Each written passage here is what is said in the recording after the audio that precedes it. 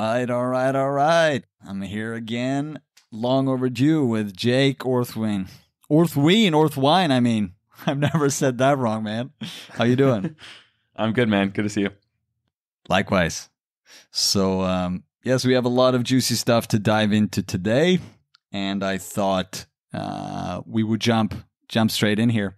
And so it's going to be maybe a little more loosely related to Chapman this time. We're going to discuss it from the lens of Chapman's stuff as well, but it's going to be maybe some improvising around those ideas, things adjacent to what he said on topics of spirituality broadly, I guess, non-duality and self and Dzogchen and different emphasis there.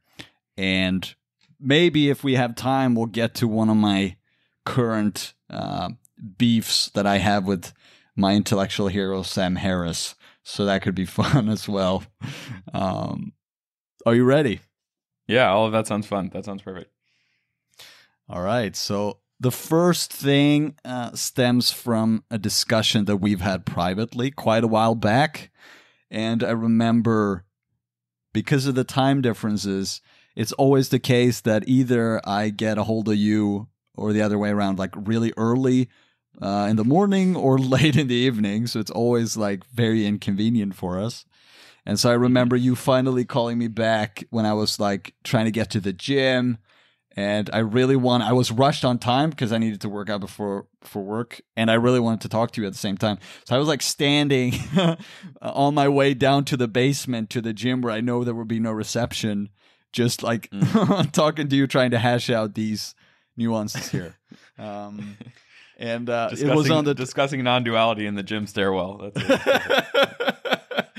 Yeah, that's the right place to do it, right? Why not?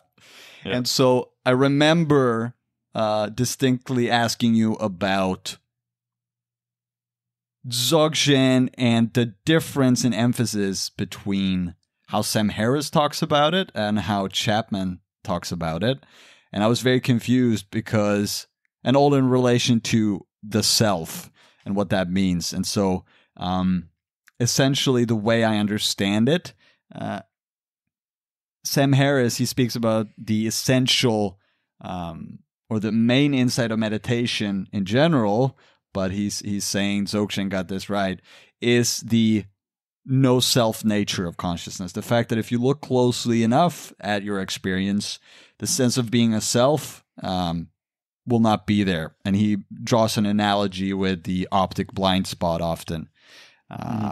And so if you look closely enough, you'll see this. And that's the way he speaks about Dzogchen. And Chapman, on the other hand, seems to have a bone to pick with the no self lingo in general.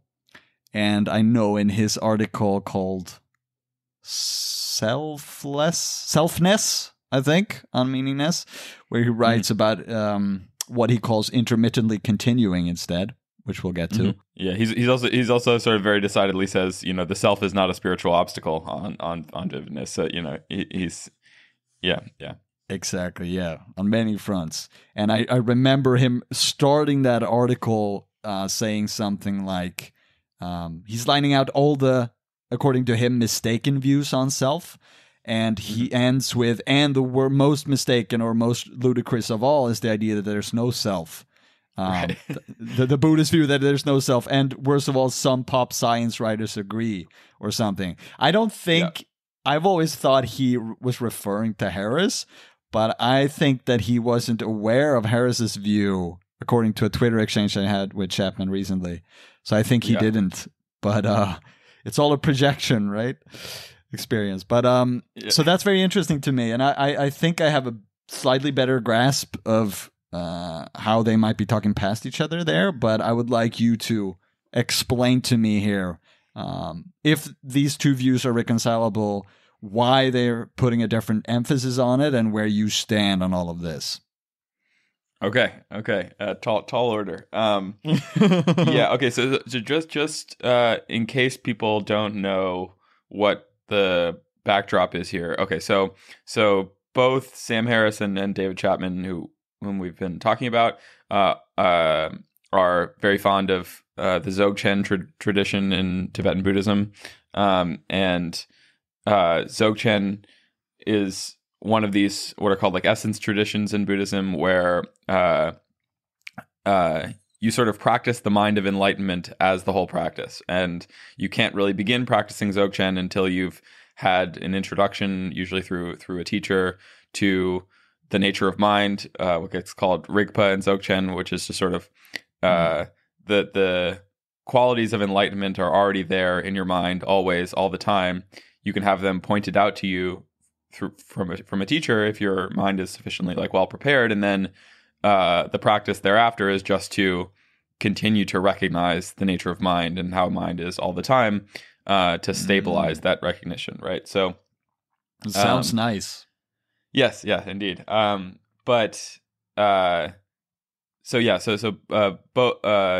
Chapman, in his writing about Dzogchen, doesn't place a ton of emphasis on rigpa. He's sort of he's writing around the practice experience, but much more about the sort of philosophical components of it. Is obviously aware and has experienced the practice side of it too.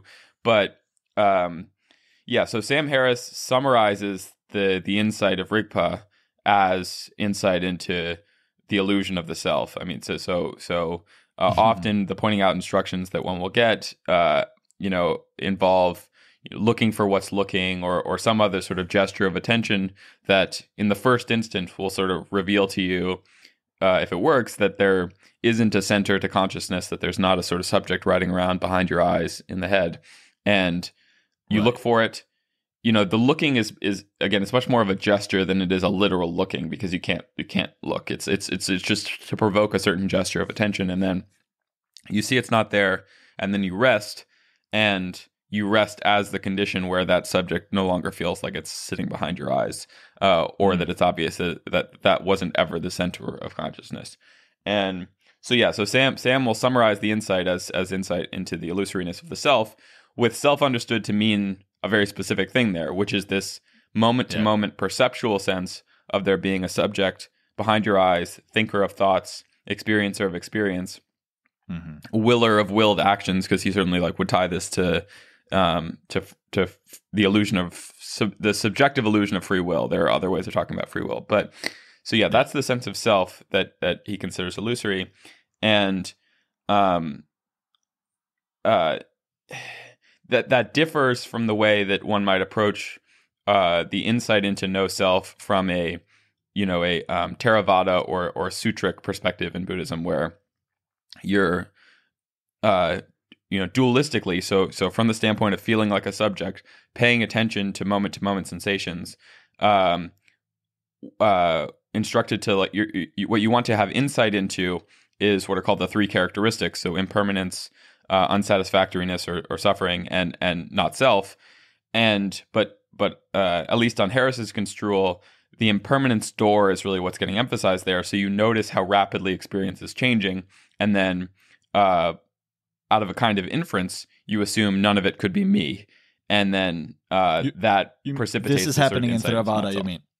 Yeah, this is the Theravada way of approaching insight into not self.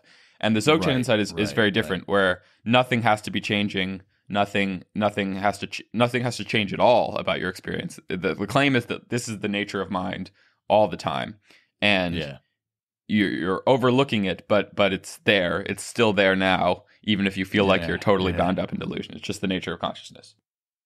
But the claim from the Theravadan side, the Sutric side, is still a phenomenological one.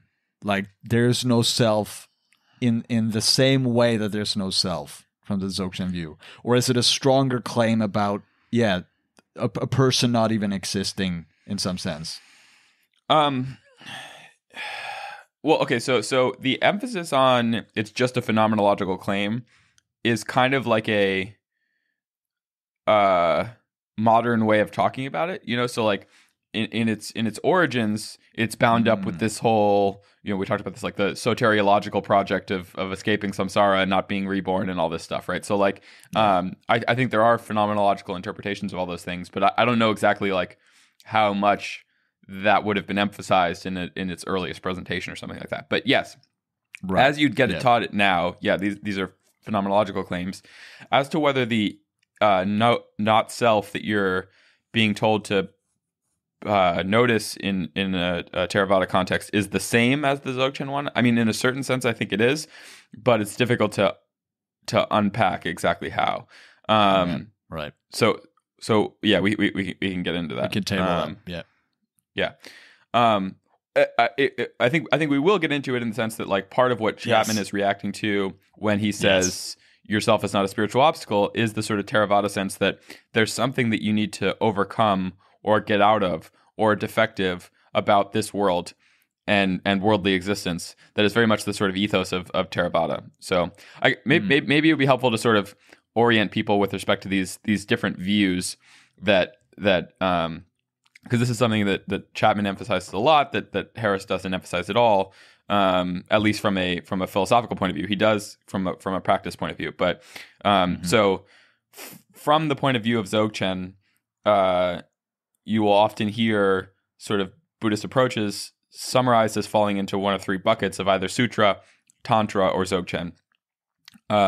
The characteristic view and method of Sutra on this understanding, and this encompasses generally like Theravada Buddhism, so the earliest types of Buddhism, are summarized in terms of renunciation.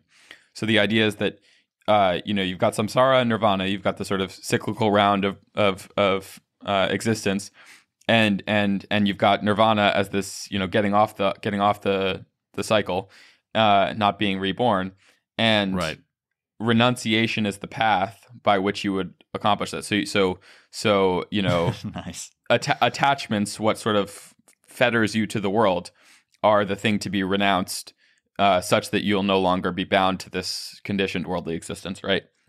Yeah, and that's the framing given in Sutra. Now, from the sort of Dzogchen view, where there's the Sutra, Tantra, Dzogchen, that's not ultimate metaphysical truth at all. It's a view with certain uses in a practice context. So it's like it is helpful to adopt that view to take up certain practices in a relative sense, but it's not ultimately true from the Dzogchen view that you actually are that attachments are actually a problem or something like that, and certainly it can become a problem to say to devalue this world and come to view there as being something defective about it if you take the sutric view too seriously. Does that make sense? Yeah, right. So it's pragmatically true, as it were. Within a scope of a certain practice context, it's a helpful view. I mean, there's this whole idea of like view and views in Buddhism where it's like you can instrumentally take up a view, but they're not meant to be ultimately true. They're meant to be a view from which you can practice in a relative sense. Yeah. Okay, so the language of like attachment, and the goal of non-attachment is a very sutric way of talking about things. With this sort of like value judgment of like what you want to do is renounce the world, and being attached to the world is a problem. From a tantric view, renunciation is not the goal. Transformation is the goal, and attachment is not a problem. You're supposed to be in and of the world. And then from a Dzogchen view, it changes how this will get talked about. Sometimes it's like self-liberation or something like that. But the point is, there's nothing to be transformed either. The mind is always already perfect and in this condition. And you can see how that would be like the ultimate view, but you could get told that, and it would be absolutely useless from a practice standpoint. I was just gonna say it kind of sounds like the worst ever advice to someone who's like insecure around the opposite sex, and they want to pick someone up, and they'll ask someone who's successful, like, what do I do? Like, oh, just be yourself, which is true, actually, but it's the worst thing to hear if you have no idea how to do that. Cool. Absolutely. Yeah. So if you came to, your meditation teacher and you're like, how do I get enlightened? And they're like, good news, you're already enlightened. In some sense, that is in fact true, but it's not. It's useless, right? And so there's a sort of progression where if they gave you sutric instructions and a sutric view, that would at least be like a path you could begin from where you are. Yeah, right. Even if it would be a path that you would like a view and a path that you would have to eventually renounce, or let go of. Yeah. And I don't know how much you want to get into sort of esoterica of practice, but for example, like Charlie Chapman's spouse, who's now teaching in this this meditation community, they teach what are called these four naljors, which is like a presentation of a sort of path to Dzogchen, and the first of the four is shine, which is like a Tibetan translation of the word that ordinarily means like concentration or tranquility, so shamatha. But the only practice instruction there is remain uninvolved, basically, like sort of open awareness and remain uninvolved. And the point is to encompass in that one instruction basically the path of sutra, right? So like where you arrive at from doing that remain uninvolved meditation is insight into emptiness, which is the goal of sutra, but it's the base for practicing tantra. Is there a way there to just quickly explain what emptiness means here in this usage? I always confuse that with impermanence in terms of the phenomenology. Well, it's not an accident that you would confuse them, because they are in a sutric presentation. They are sort of related. Okay, so here's my I should probably put this disclaimer over the whole conversation that this is my idiosyncratic way of having tried to make sense of all of these different things that and people I think are interesting. Yeah. So like in no sense is this canonical from like a Buddhist point of view, but I'll summarize how I tend to think of it. This is what the people want. Yeah.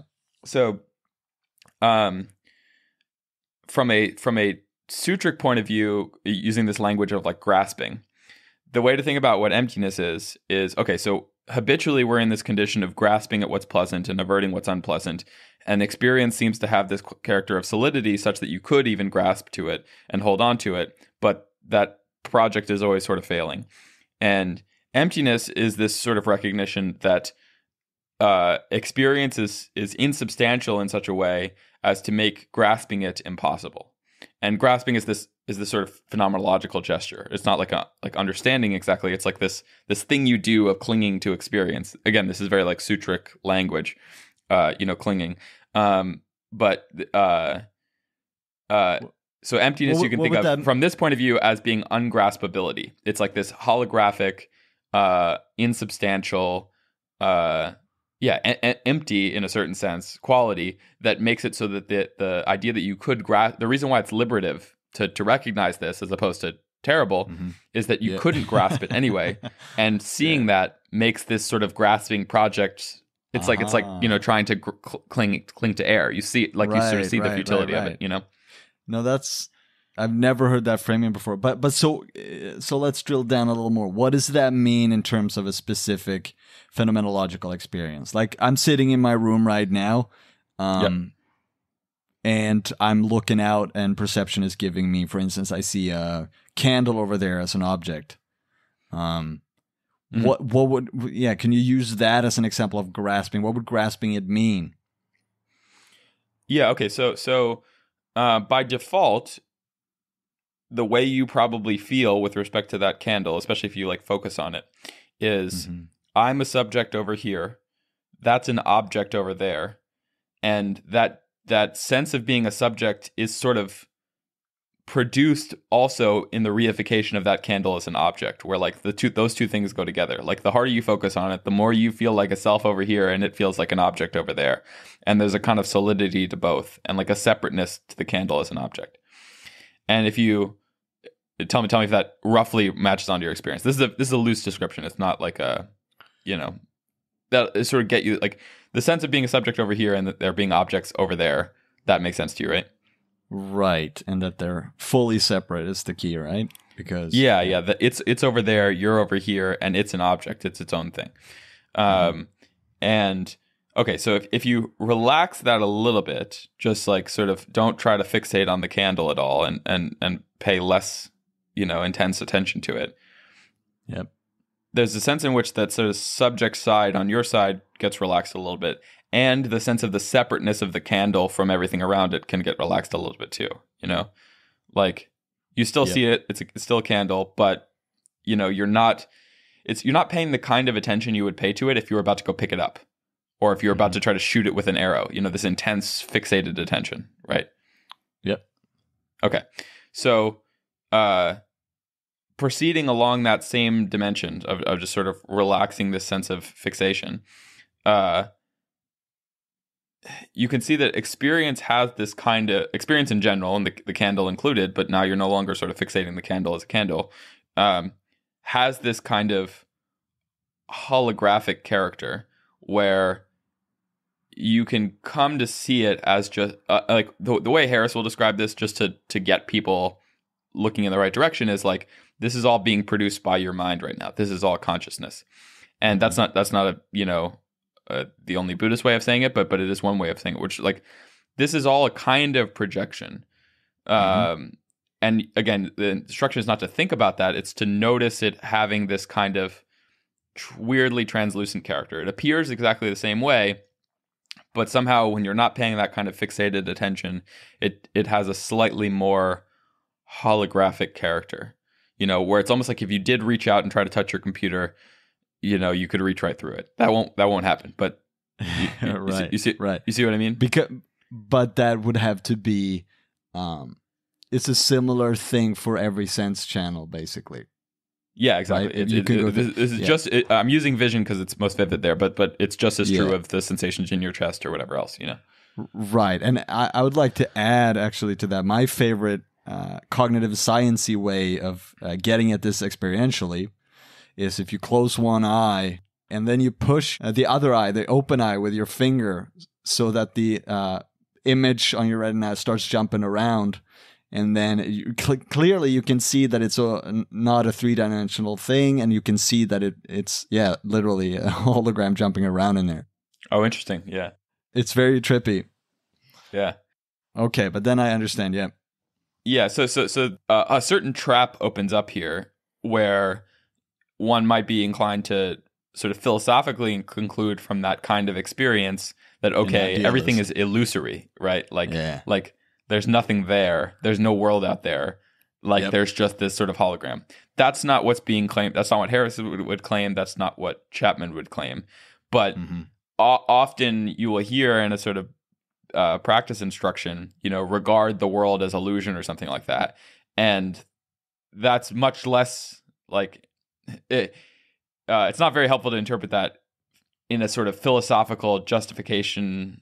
In a sort of justifiably as a justifiable philosophical view, so much as it is trying to provoke a way of relating to experience that doesn't fixate and reify it, so that you can sort of get toward this experience of emptiness. Does that make sense? Yes, it does. And to be fair to Sam Harris, he often makes this point explicit, that he's only talking about a matter of experience. But can you actually drop the Shinsen Young quote that you shared with me on this very topic that I thought was just a very good reminder of this? Well, and this will also help sort of like orient people toward why this isn't necessarily like a renunciative view either. Even though there's a renunciative way of talking about it. Okay, so Shinzen has this line that a student of his, who I said a retreat with, quoted, where he says, "The only thing we are ever called to let..." Basically, a student had asked, I have all these projects in my life that I don't want to let go of, right? You get this instruction often in spiritual circles to let go, and they're like, but I don't want to let go of my, my marriage or my children, whatever, like all these things that like letting go doesn't seem like the right move.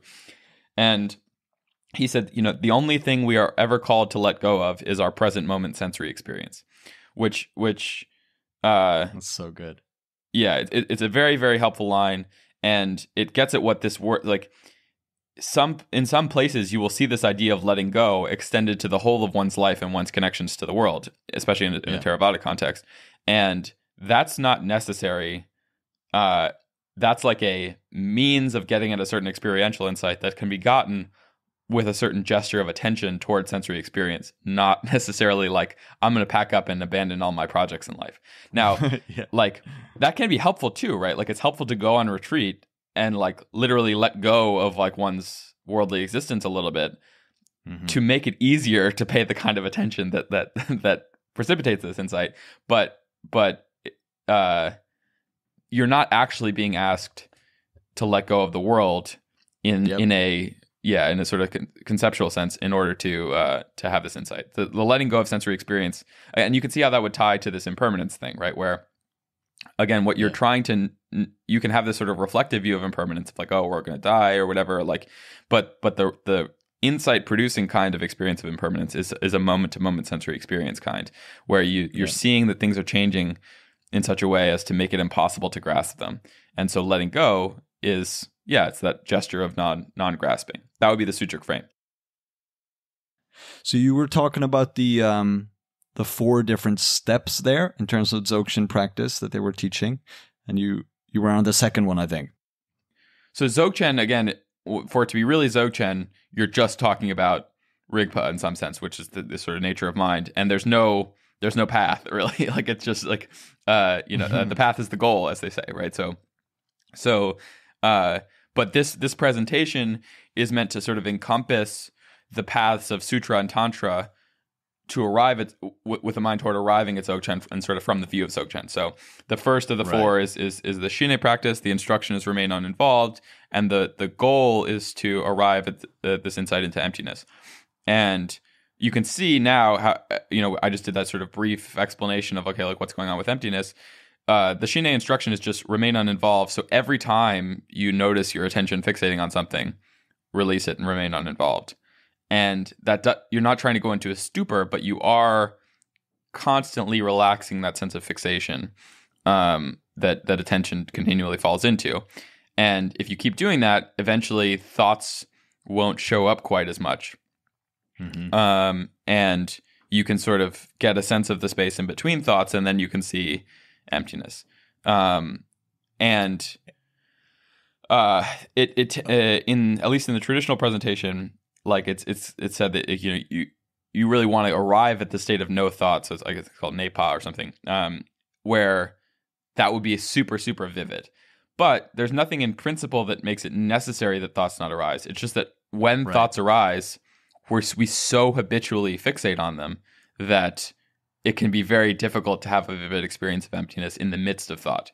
It's not impossible. That's the whole point of the sort of Dzogchen view in some sense, is that like nothing has to change about experience for this to be true, but it can be very hard to see when you're habitually fixating.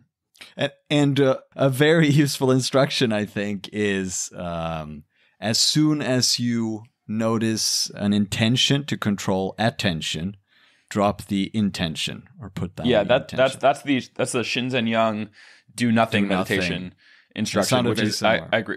Yeah, it is very similar.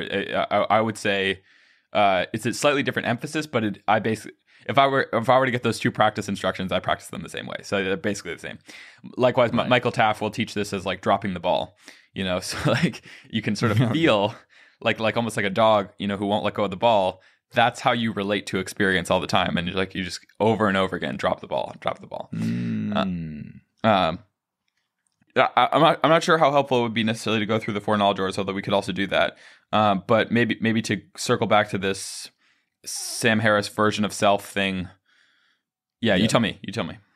I mean, just give us in words what 2 and 3 are without explaining how to do them, perhaps, and then just jump into. Oh, okay. Oh, yeah. So the second one is La Tong, where from that condition of emptiness, you're now letting thoughts emerge like sort of fish from the water. You see things spring out of emptiness. So you're letting form reemerge out of emptiness, basically. And then the other 2, I can't remember. One is called Niemed, but I can't remember. And then the 4th one is basically like rigpa. You're already there, right? But the idea basically is that you get to emptiness, you see form emerge out of emptiness, and then you sort of alternate, and then you can see their sort of inseparability of form and emptiness, and then you're already in rigpa, if that's true. Right. And that's the sort of trajectory. And then from the rigpa point of view, all 4 of those steps were kind of unnecessary, and there weren't ever really any steps. Yeah. And that's what I like with Sam's approach. I mean, he does include a beginner's course, but he's quite. I like that he's going straight to the heart of the matter there with his type of pointing out instruction. I like that. Yeah. Well, certainly, I find it helpful, even though I can't just generally practice Dzogchen, going straight to, and I think Chapman would say this too. Like, I don't have the kind of ready access to real rigpa that allows me to practice Dzogchen, but practicing with the view of Dzogchen is extremely helpful to me because it keeps you from getting caught up in this mistaken sort of sutric view of renunciation or something like that. There's a way, and this Harris harps on this endlessly, that the sort of dualistic framing of practice that one would get in Vipassana, which is a sort of Theravada practice, is can cause one to persistently overlook the very insight that you're seeking, because it reinforces a sense of dualistic fixation and the sense of having a goal and somewhere to get to and all of this. So, let's see where. Okay, so that's the sort of four naljors, and they're meant to encompass in the first one the whole path of sutra, right? So insight into emptiness, and then the path of tantra. And then Dzogchen kind of in their frame. So renunciation to it's like emptiness, vivid form, and then the non-duality of emptiness and form, which is sort of like sutra, tantra, Dzogchen in some sense. Yep. Okay. So let me step back a little bit and just sort of reorient people, because that was pretty like Buddhist esoterica. So when Sam says the self is an illusion, what kind of self, we talked about what kind of self he means, which is this moment-to-moment perceptual sense of being a subject behind your face. The Chapman emphasis is not on that sense of self, but the way the sort of Dzogchen framing that he will endorse is this non-duality of emptiness and form thing. And this also will get described as the non-duality of luminosity and I think it's emptiness. Let me look at like what there are different ways that this gets put. I'm just resting in rigpa while you do that. Good, yeah, as you should be. Okay, yeah. So it is emptiness and luminosity is one way of putting it. So okay, luminosity in a Dzogchen context is this sort of self-knowing quality of mind. So like mind is spontaneously, instantaneously aware, sort of in every point in space. Basically, it's this quality of like instantaneously knowing, that quality of mind, and then this quality of emptiness. And that those two qualities are inseparable. That's like another way of describing rigpa, when you see those two things as separate. And the reason why that's like interesting or insightful is that typically you're not seeing both of those things at once, where it feels from the standpoint of like dualistic fixation, it feels like to know anything is to kind of have this kind of grasping on it, right?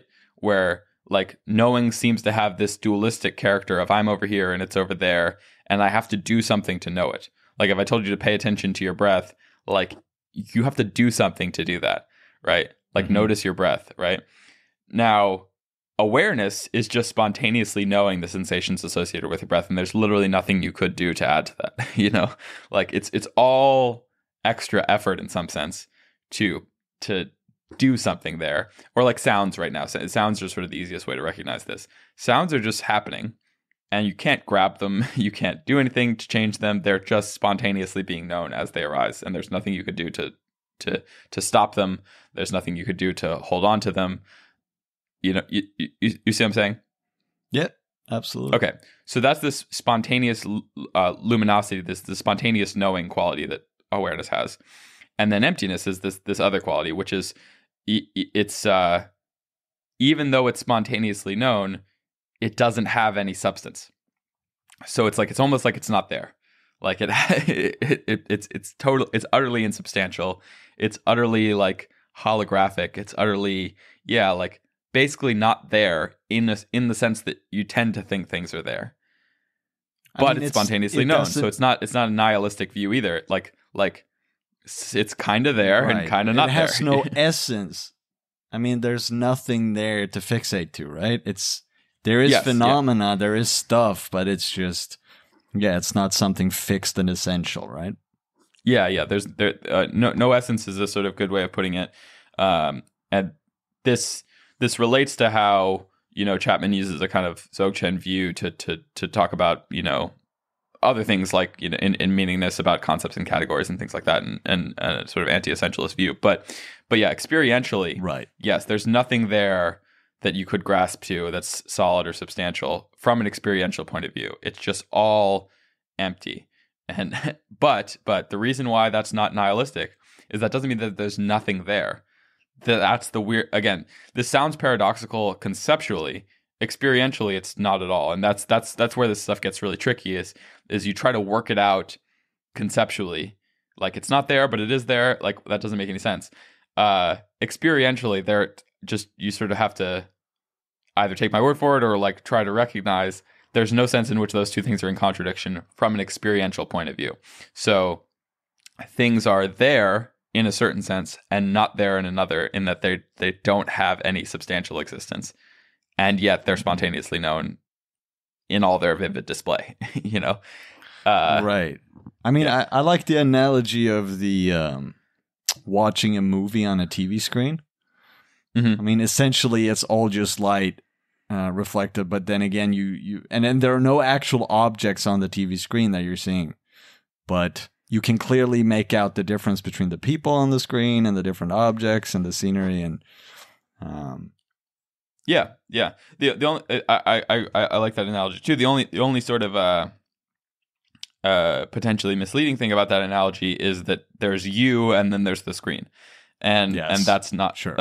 So this goes back to the sense of the importance of the not self thing. Okay, so why does Sam say the central thing about this insight is that there's no is the illusoriness of the self?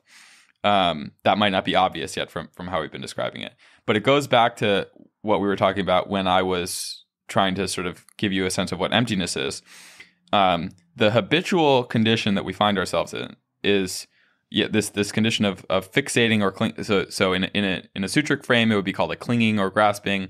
In a Dzogchen frame, it would be much more like fixation. And I tend to use those interchangeably, but obviously they have different philosophical connotations. But yeah, it's this thing of fixating on moment-to-moment experience to sort of substantiate our sense of our own existence. So like, in order to know that I am there all the time, I have to sort of kind of tense around experience. Right.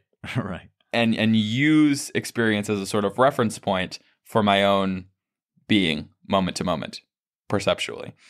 And but by both reifying yourself as the contraction behind the face and then also reifying all objects as not you. Yeah. And if you think, if you're listening to this and you think like, I'm not doing that, what the hell are you talking about? I'm not reifying. Like this is pointing to a certain experience, right? Which is that like, you probably feel like you're behind your face and you're not deliberately being like, I need to reify my sense of myself behind my face. But in a certain sense, right. In a certain sense, the way we habitually fixate experience produces this sense of being a subject behind the face. And we use phenomena, we use moment-to-moment appearances to shore up that sense of being a separate and independent subject. Like it's a sort of like exaggerated fear of non-existence that sort of keeps this whole process in motion. Is that like, if I didn't do this thing, I wouldn't be there. Yeah. Or it's not even that I wouldn't be there, and this goes to why Chapman says, yourself is not a spiritual obstacle. It's that you wouldn't have this second order, like, and I know that I'm there. I know exactly. that I know. Yeah, exactly. Yeah. And I mean, that's also why it can be so frightening for people on, psychedelics with ego dissolution or something, where they think that they're actually dying because that clinging or fixation is releasing. Yeah. Okay. So, and just to spell out these different senses of the word self, that sense of like the way that we fixate experience in order to shore up a sense of a subject behind the head or inside the head is not the same thing as your personality, the patterns that you manifest that have a certain character, like ordered character to them, your whole body, none of those things. Yeah. It's none of those things, right? And when Chapman says yourself is not a spiritual obstacle, he means you don't have to like obliterate the whole, intermittently You don't continuing have to pattern actually die. that is your, presentation in the world.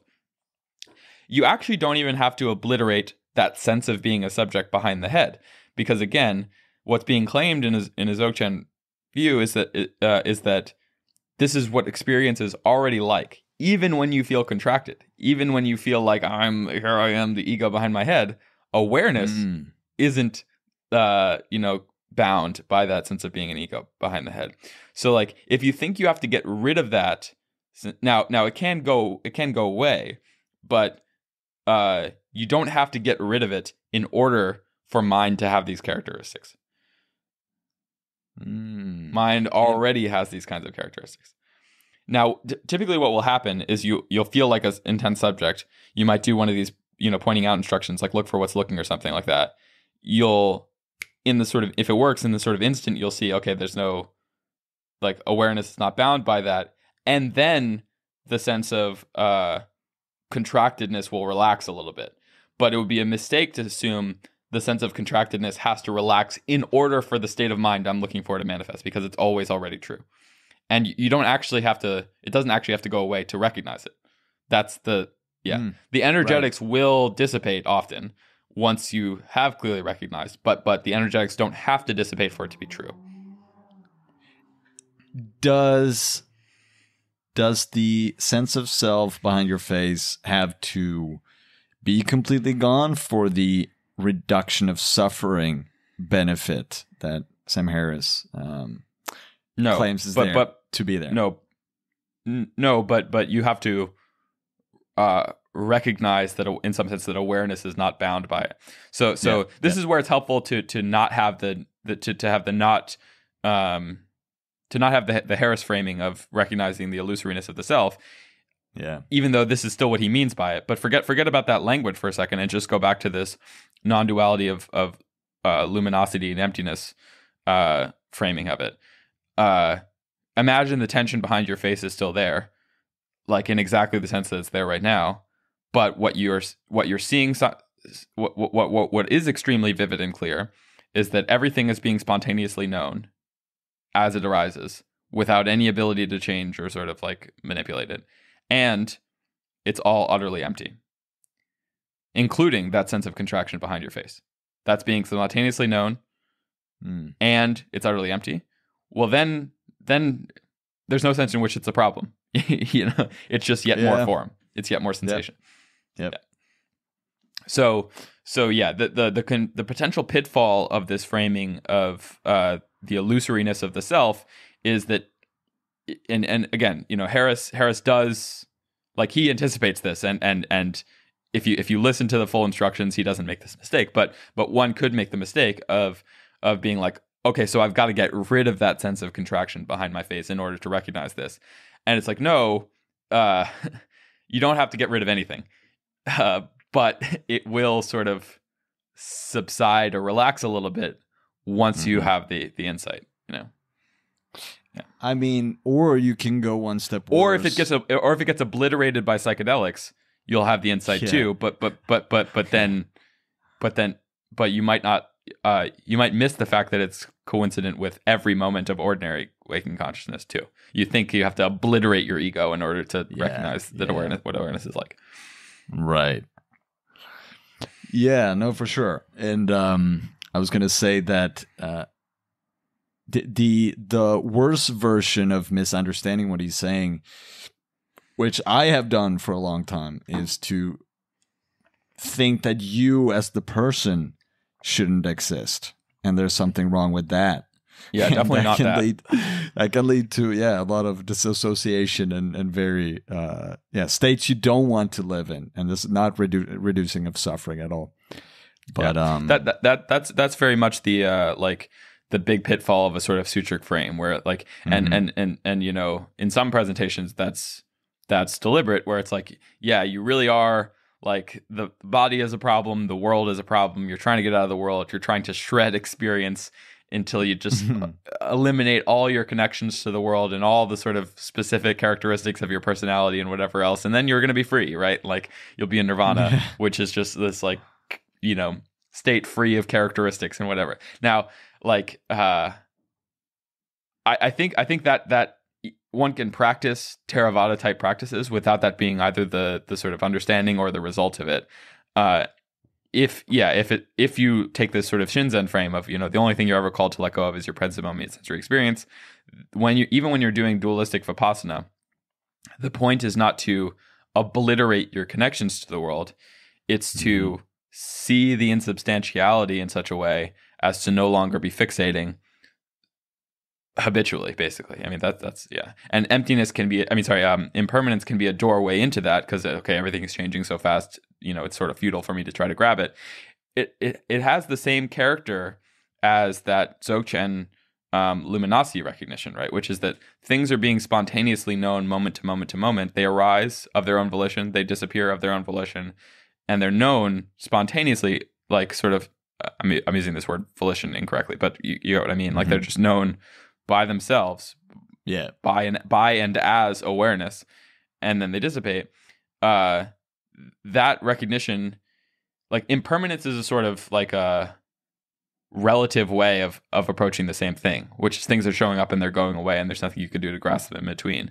It's just that the difference is that the Dzogchen language is almost about the view rather than about what phenomena have to be like, because from the Dzogchen view, you could be having the most solid possible percept, you know, of like there's just a chunky, blocky, like obviously not impermanent, you know, thing in my experience, and that can still be spontaneously known, and so not like not clung to. Impermanence is pointing in the same direction, but it can give the misimpression that you need to, you know, build up a ton of mindfulness on retreat, so it seems like everything's arising and passing away really, really quickly in order to get there, which you don't. You know, it's already true of what every experience is like. Right. So if I can sum up your answer here to the question I asked about their two views there, it seems like, okay, so the way Sam Harris is using self here is in a different sense than Chapman. So Harris is talking about, this phenomenological tension behind your face, which I think you coined that, which I think is awesome. No, I definitely didn't. Yeah. You didn't? Yeah. Well, I mean, okay. I don't know if Sam ever exactly puts it that way, but he's very clear that this tension behind your face is not my language. It's a very okay. Yeah. Well, on this podcast, you get the credit. Okay. Okay, I'll take it. Yeah. And then so Chapman is calling that something else because he wants to avoid presumably the no self renunciation trap of Theravada, and so he's talking about self in a more inclusive sense of metaphysically your body exists and your personality and all these juicy things that we want, and a kind of monist error too, which is this idea that everything is one. That's like that is often because this is at least my way of interpreting it, because our habitual experience is so dualistic. When people have the overcorrect, the Dzogchen recognition, either they have in the context of a sort of psychedelic experience where everything is getting obliterated, so it seems like it's all one, or they just interpret it this way. Yeah, they think it's all one, and the point is, it's not all one in the sense that socks and sandwiches are suddenly the same thing. You know, that's the wrong metaphysical conclusion to be drawn from it. Right. Yeah, a boundary can be empty without it being illusory or useless or whatever else. Yeah. I actually think that the monist dualist stuff that Chapman explicates in his stuff, I think is really worth its own episode. Basically, I think it's very interesting, and I kind of am very against this whole in a strong convictions, loosely held kind of manner, I guess. But I think it's problematic with the whole new age monist, we're all one way of talking about things. I agree. And yeah, yeah, cool.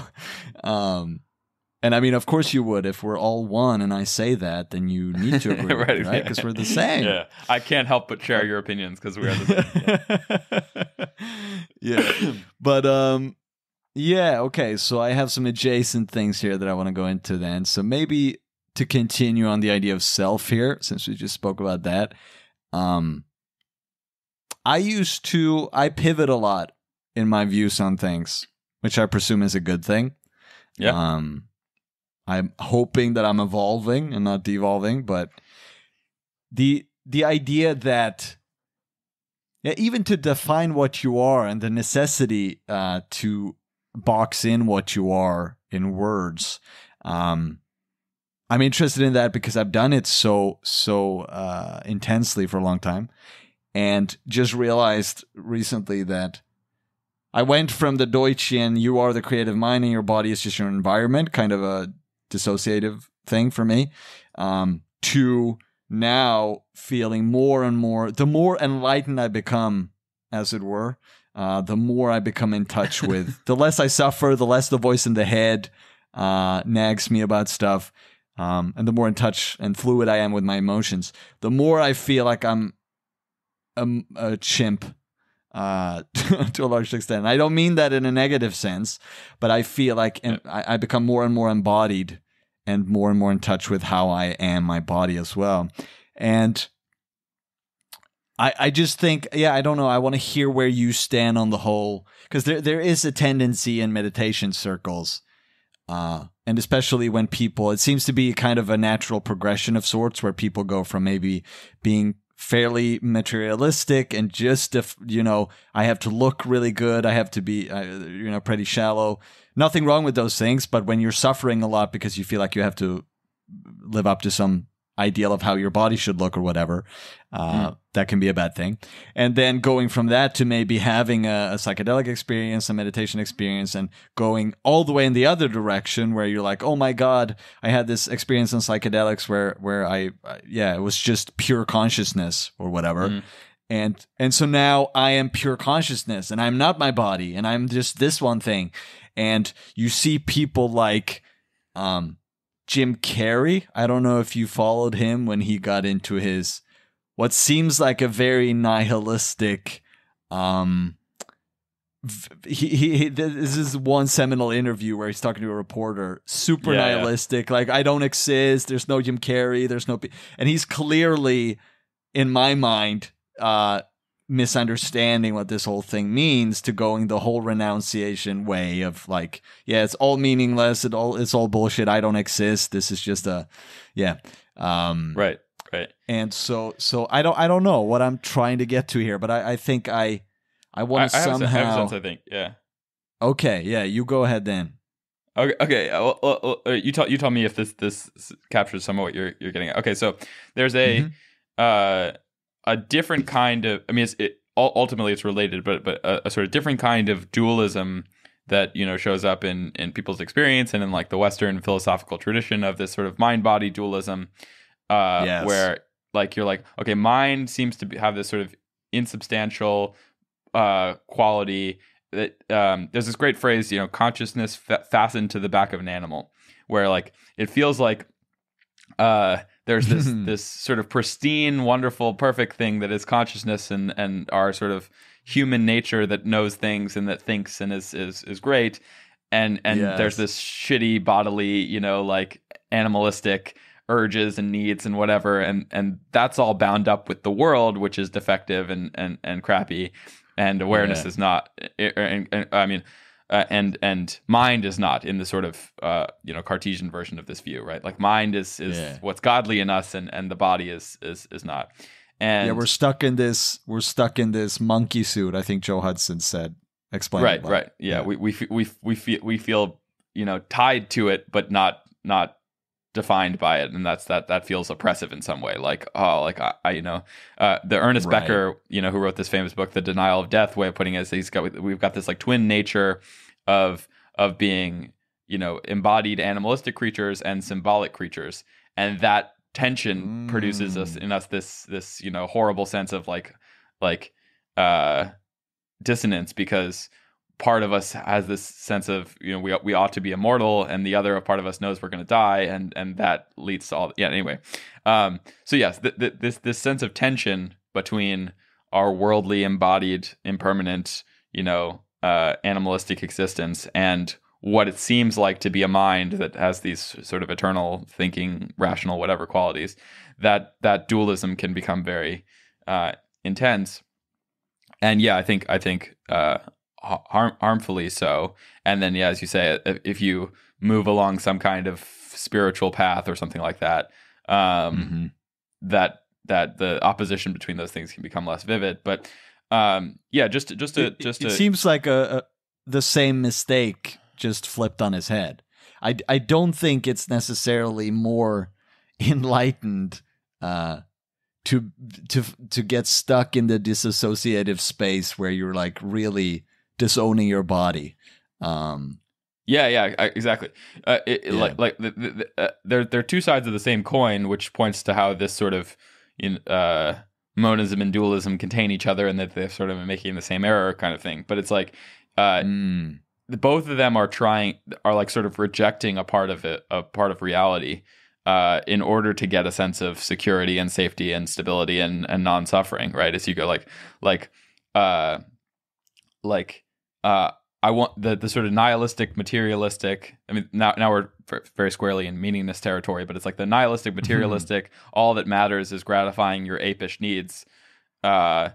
Is a sort of defensive strategy, right? To say like I'm not going to get fooled again by those higher purposes that other idiots cling to. I'm just going to gratify my needs.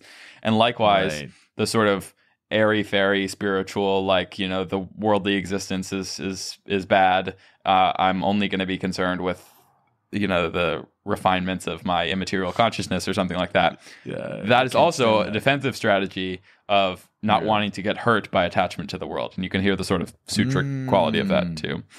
Right. Yeah. Right. But maybe we're coming to the non-mistaken view of either extreme here before I say anything more.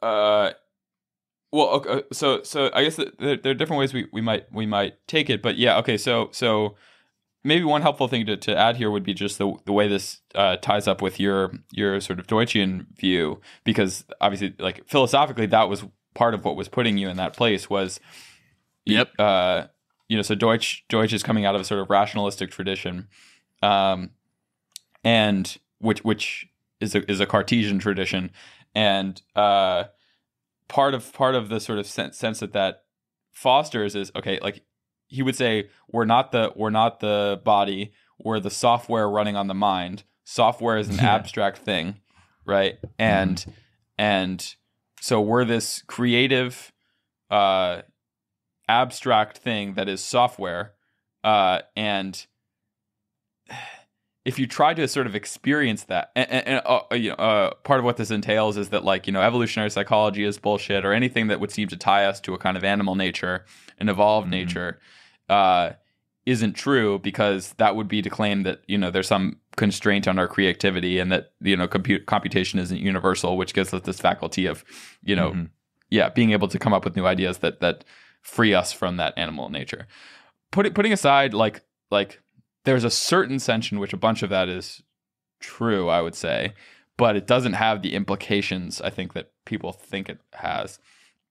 I think a big part of that, and now I'm speaking anecdotally from my perspective, but it seems to ring true in general, is for you to truly, because the idea somehow is that it's not human, like those animal parts in the body. The genetic ideas and those things are not. It's not the actions and wants of a person or whatever. Like the creative explanatory ideas are somehow higher.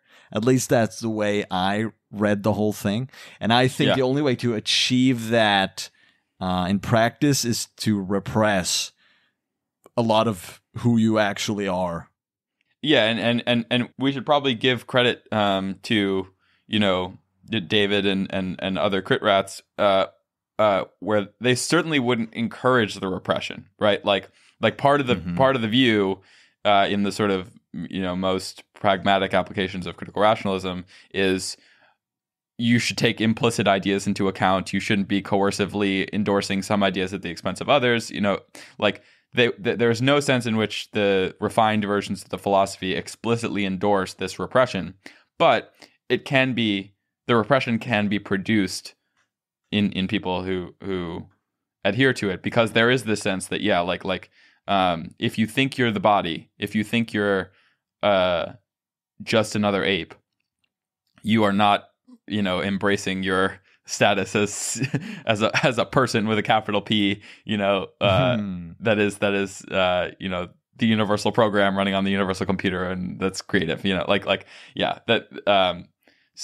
I think you can take it one step further even and say, because Deutsch on this podcast, when I had him on, actually said explicitly that he doesn't think there's such a thing as human nature. Yeah, because of how we're explanatorily universal, and we can always change our genetic ideas. Whereas I'm starting to think more and more that certain needs and desires might be inescapable for thriving, at least, and not surviving. I'm thinking more about it, and I know Joe Hudson, who I mentioned before, he also said that, to thrive, people need good sex, they need good relationships, they need closeness and connection to people, and I think Deutsch would take issue with that a lot, and I'm starting to lean towards Hudson's view on that. One of the tricky things about this conversation is that people are talking at sort of two different levels. So like I would guess, and maybe I'm wrong about this, but if you press Deutsch, he would admit that most people in their current state of mind and knowledge would be made happier by those things. Like in that sense, do need those things. Mm-hmm. What he wants to stress is a sort of philosophical and sort of philosophy of mindy type claim that given that minds are universal and that we can create new knowledge, and that we're not in any final sense, barring the creation of new knowledge, we're not in any final sense bound by those kinds of desires. And there is a sense in which that's kind of true, but you're also talking about, in the limit, what you're talking about is just okay, rearrange everything in your brain and everything, and your whole body and whatever else. And yes, in the limit, you could rearrange everything about us, and then we would no longer be human, and then we no longer have human desires. And I'm less and less compelled by that idea, but there is a sense in which it's philosophically justifiable if you don't take as significant the fact that you would have to rearrange everything about how you currently are as opposed to how you might be as an abstract computational thing. Yes, and I mean I would say that this is another thing that and when I say I take issue with these things, I mean, I would hope I'm open to persuasion on all these things. I mean, if you had asked me a year ago, I would be arguing. I even did, I think, a few episodes ago. I thought I was strongly on the side of evolutionary psychology being bunk, right? So I hope I would be as plastic again. But I feel strongly against the idea that meditation experiences or psychedelic experiences or anything of that kind necessarily tells you anything about what's true outside of your experience. I mean, I definitely think that there are things to be learned there, and there's value in them. I mean, I do a lot of it. But for instance, the claim that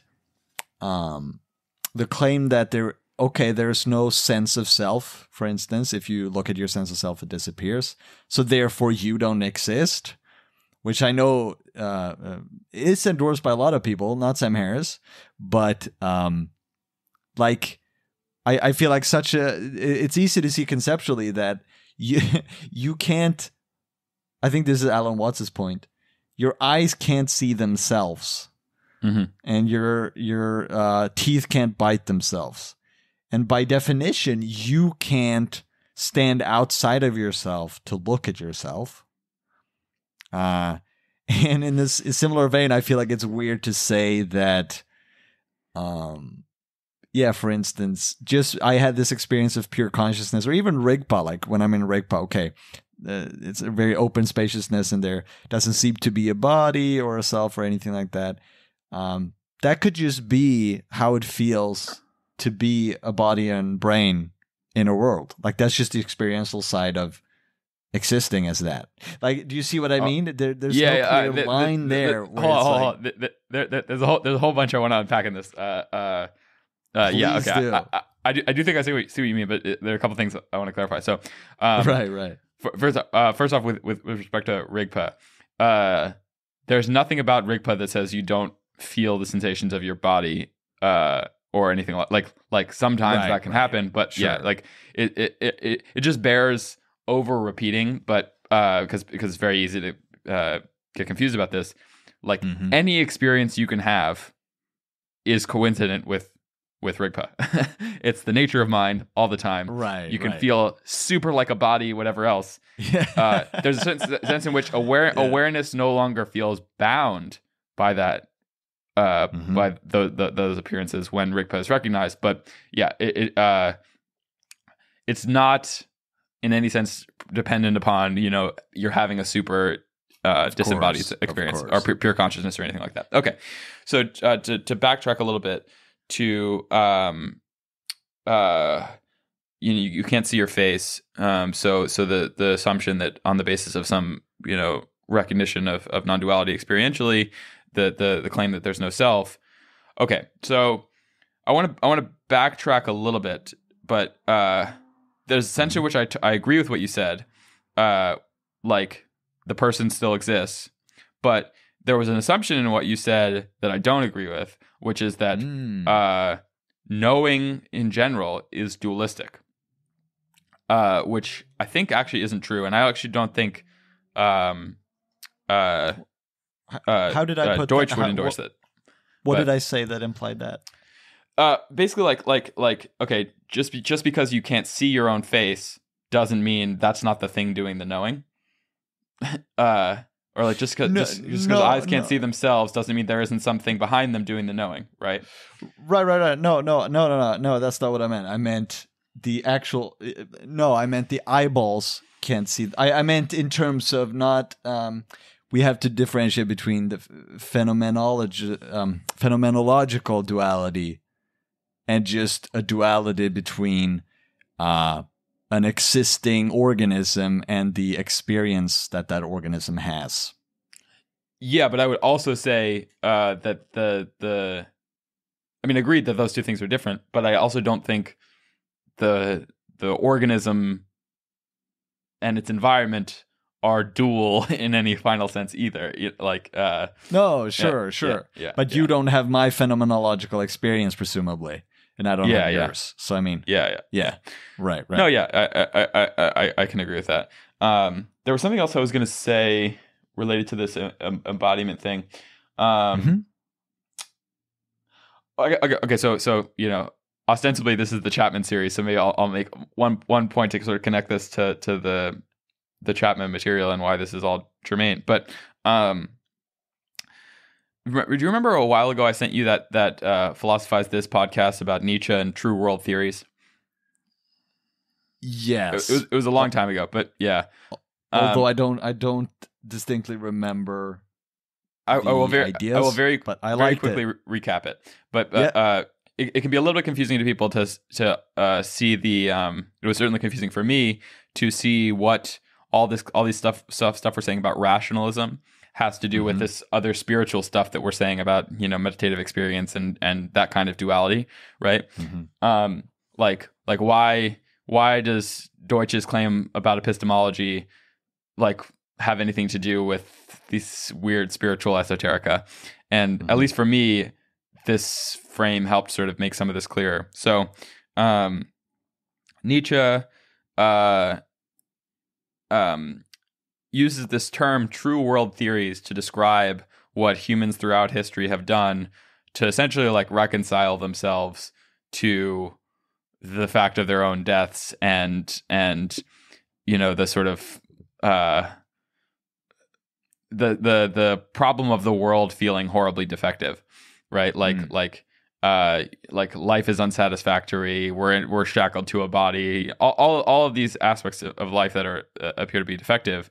How have people not, in the face of that, succumbed to nihilism? And he said the way that we do that is Right. that we invent these true world theories. Be it a sort of Platonist true world theory of like there's a world of eternal forms out there that yes, the defective appearances of my senses aren't the real thing, but they're shadowy reflections of the world of eternal forms in which everything is perfect, right? Or in a Christian context, it would be, there's a heaven there. So like this world is shitty and whatever, but the point is to like get your house in order in this world, and then you'll end up in the perfect world when you die, right? And even that, just that parallel between the Platonist thing, which is ostensibly like sort of like philosophical rationalist type view, and then the heaven thing is a little bit subversive, right? Because it's saying these two things in some sense are the same, or like are motivated by the same psychological desires and needs, which is this world seems defective in some way, so we're going to posit another world that doesn't have the defects of this one, and then use that to orient. And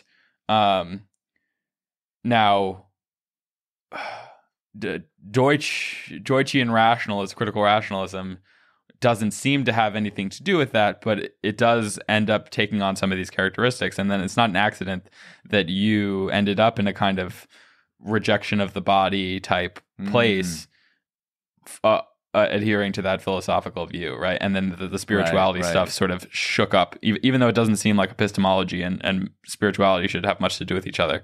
It's not an accident that it got shaken up, because there are these sort of existential needs that would lead one to find appealing a view that says, in principle, reality is controllable, or in principle, which is one of the things that rationalism suggests, right? That like if everything is perfectly definite and precise and whatever, even if it's only in the world of abstractions, that gives us the possibility of knowledge and therefore manipulation and prediction and control that would make us existentially safe in some way.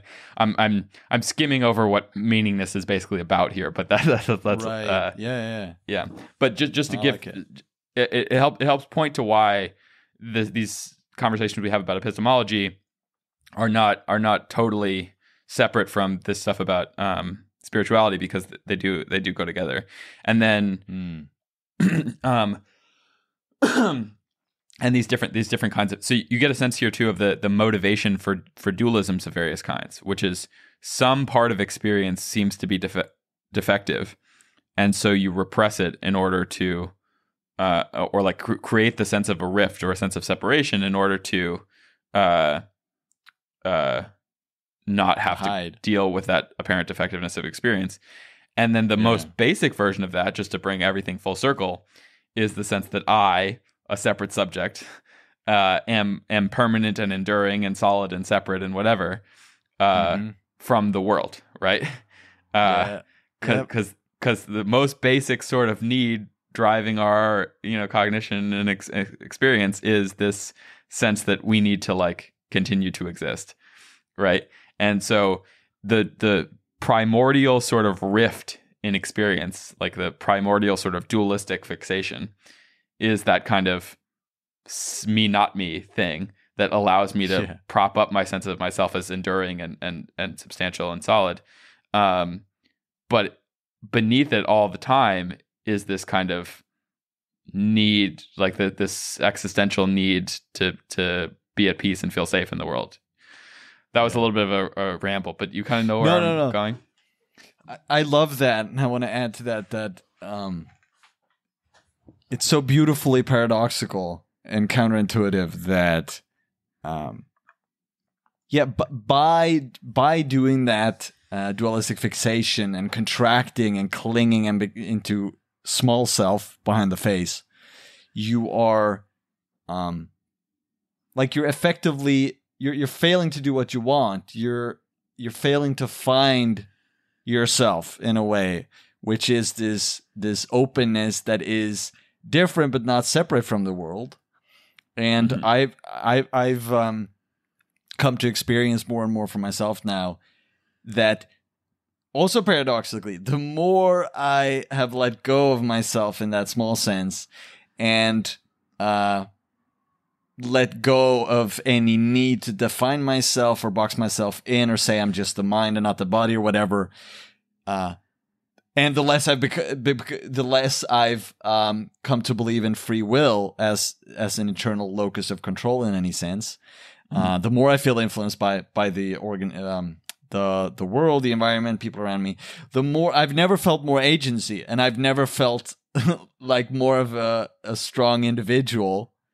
Yeah. And yeah, it's so fucking beautiful, man. I love this shit. No, like there's there's a sense in which when you stop clinging to some fixed sense of what you are, it's much easier to become who you are. Or like when you stop clinging to control, it's much easier to exert agency, and all these different weird paradoxes. Yeah. It's so cool. And like so those awesome. words don't mean what you thought they meant from the standpoint of the prior condition, you know, like no, it's much better.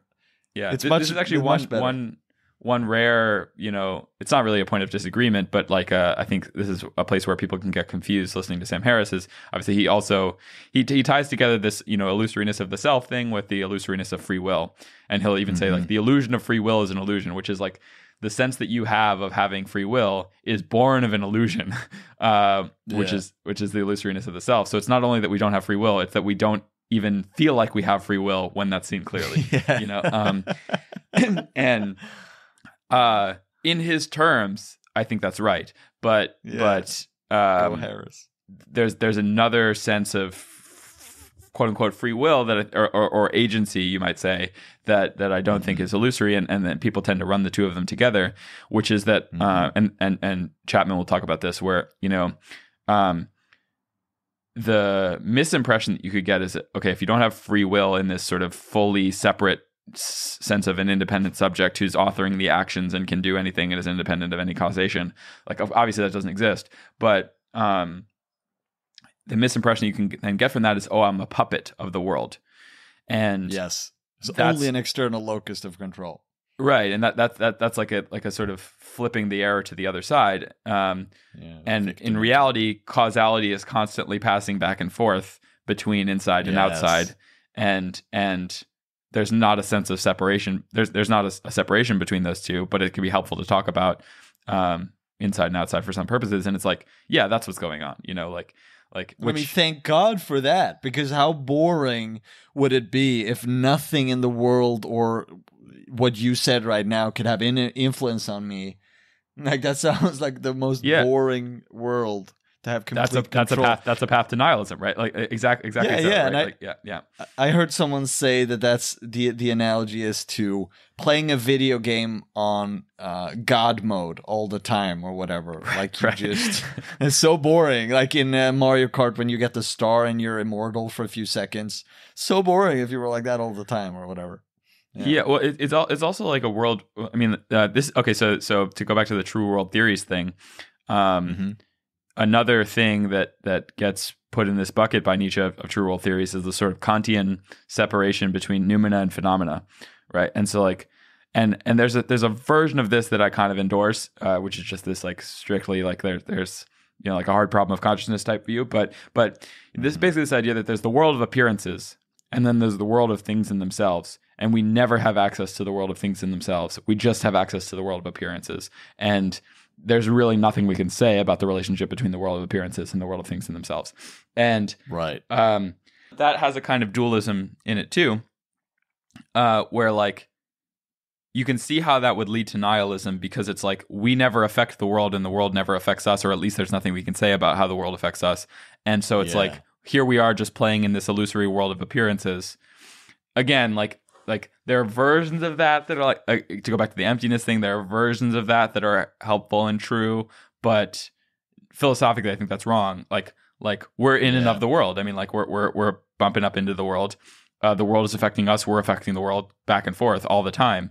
And it is that ongoing dynamic interaction that is the condition of meaning, and trying to like being merely externally caused would be kind of nihilism, but also being, and the traditional sort of, I want to have free will, the like merely internally caused, would also be a condition of nihilism in some sense, because you're out of connection to the world. Like you're just, it's just flowing from you, the disembodied separate subject that, it doesn't really make sense. No, it doesn't. So, awesome. Halfway, man. Yeah. Here's part one of 7. Yes, Here we go. Yeah.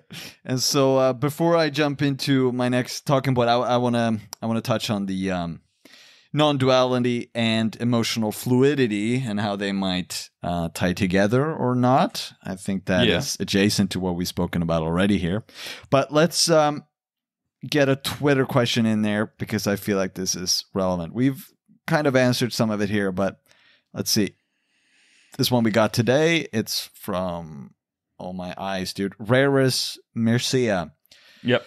What are the things you lose along with the dual eternalist, meaning egocentric way of being?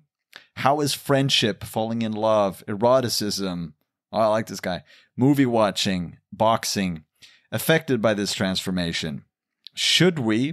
Can we preserve these highly meaningful, unique experiences? And so I'd like to hear how you read that, but it sounds like, he's kind of afraid of if you lose the sense of self, you lose all the good stuff. Right. Well, this would also be a good place to reassert my disclaimer that I'm not speaking from the condition of enlightenment don't worry, I am, man. As I say it. Yeah. So you can represent the enlightened voice in this converson, and we'll bounce it off your experience. But this is sort of what we've been talking about the whole time, right? Like, no, none of that gets the lost. opposite. Actually, is true.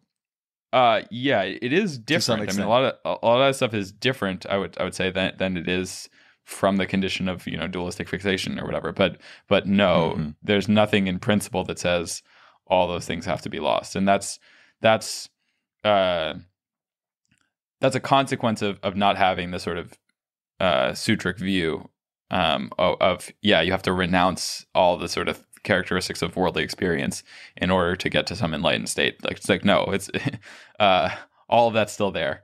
It's empty, but that's not to say it is empty is not a nihilistic claim on this view.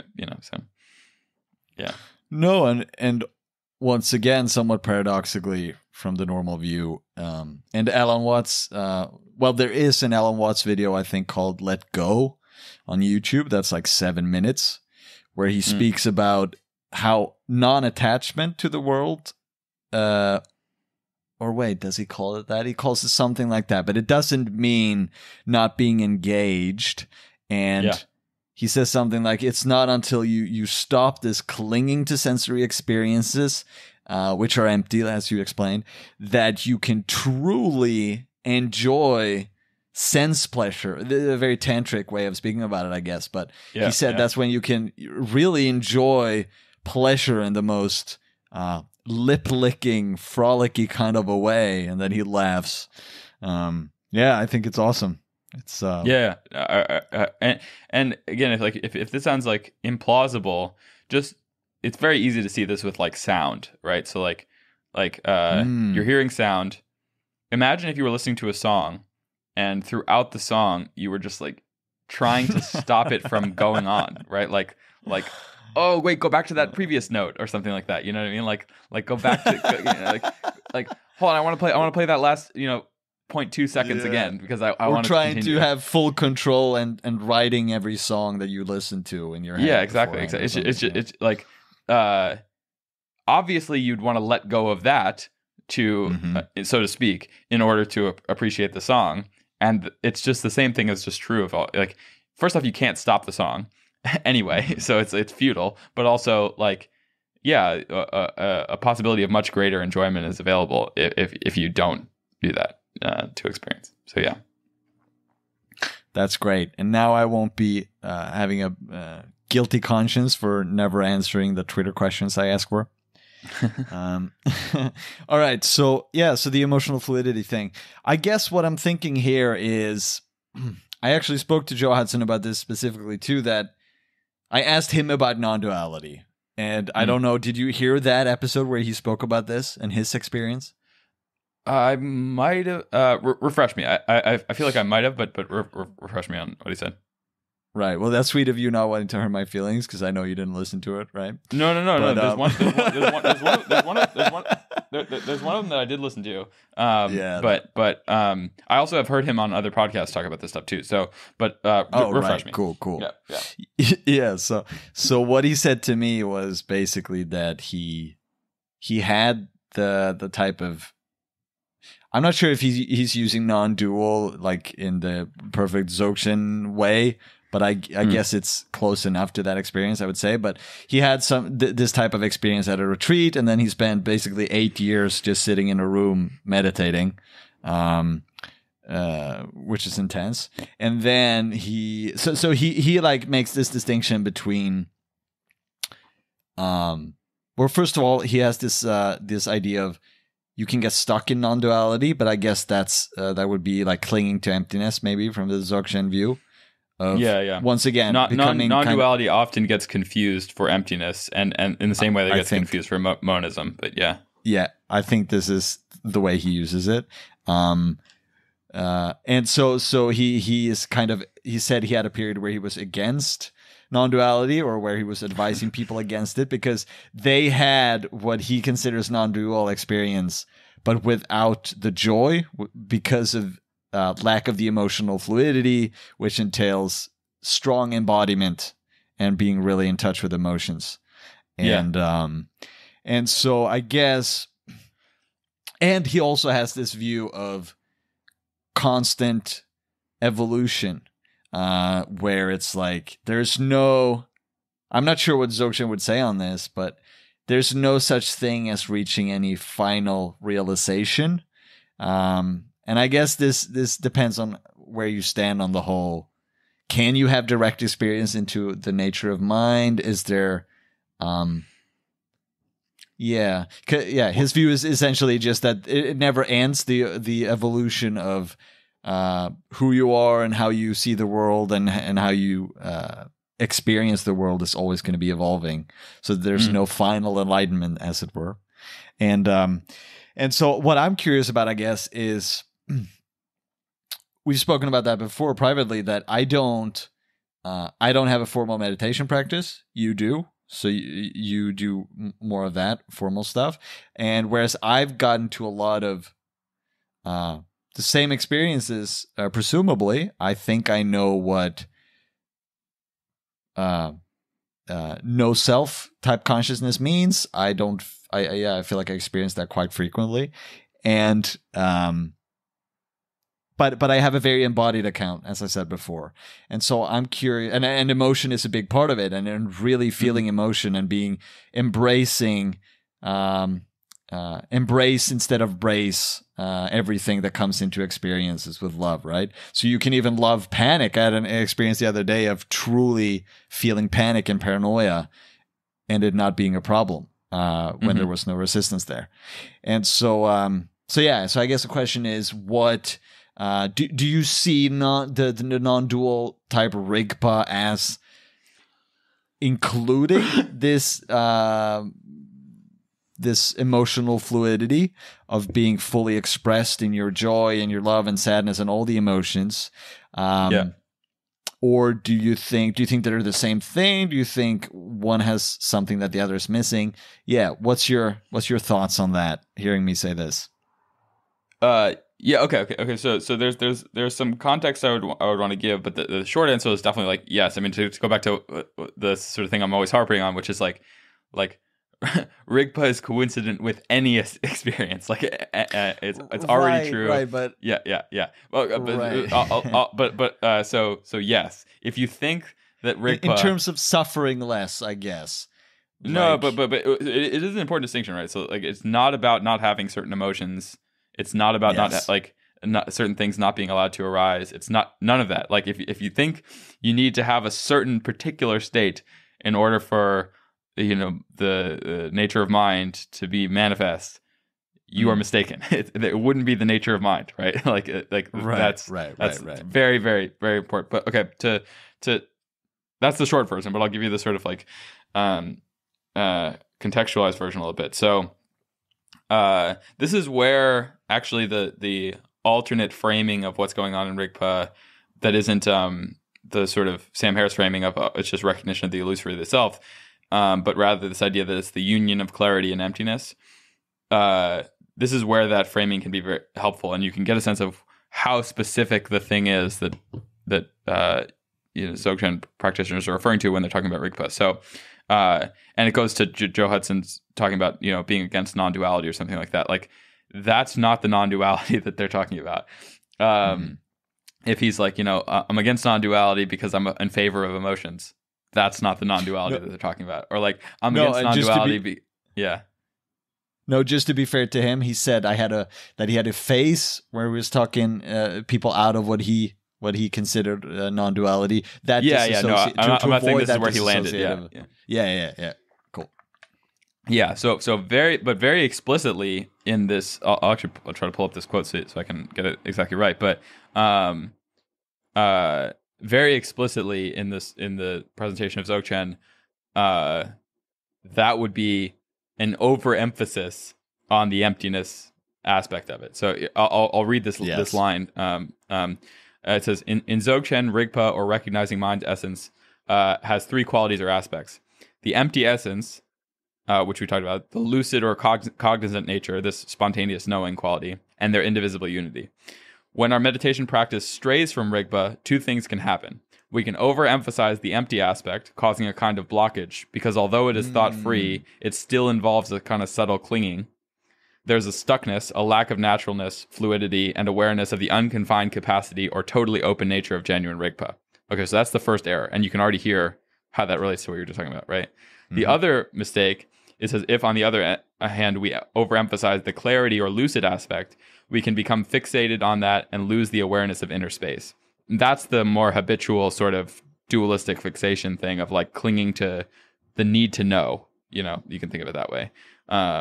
Therefore, this subtle art involves unifying the experience of the empty nature and lucidity, such that the third quality of inseparability, the union of emptiness and clarity, may naturally and spontaneously manifest. Okay, so that's a very down the middle, traditional Tibetan presentation of what rigpa is. But you can hear there, if you got non-dual, and I agree, I understand that this is not where Joe Hudson ended up, but it's like if you're like, I recognize non-duality, but then I was like, but I want emotions, and I want worldly existence, and I want all this stuff, and I don't think everything's just empty and thought free and bliss and detached and dissociated and whatever.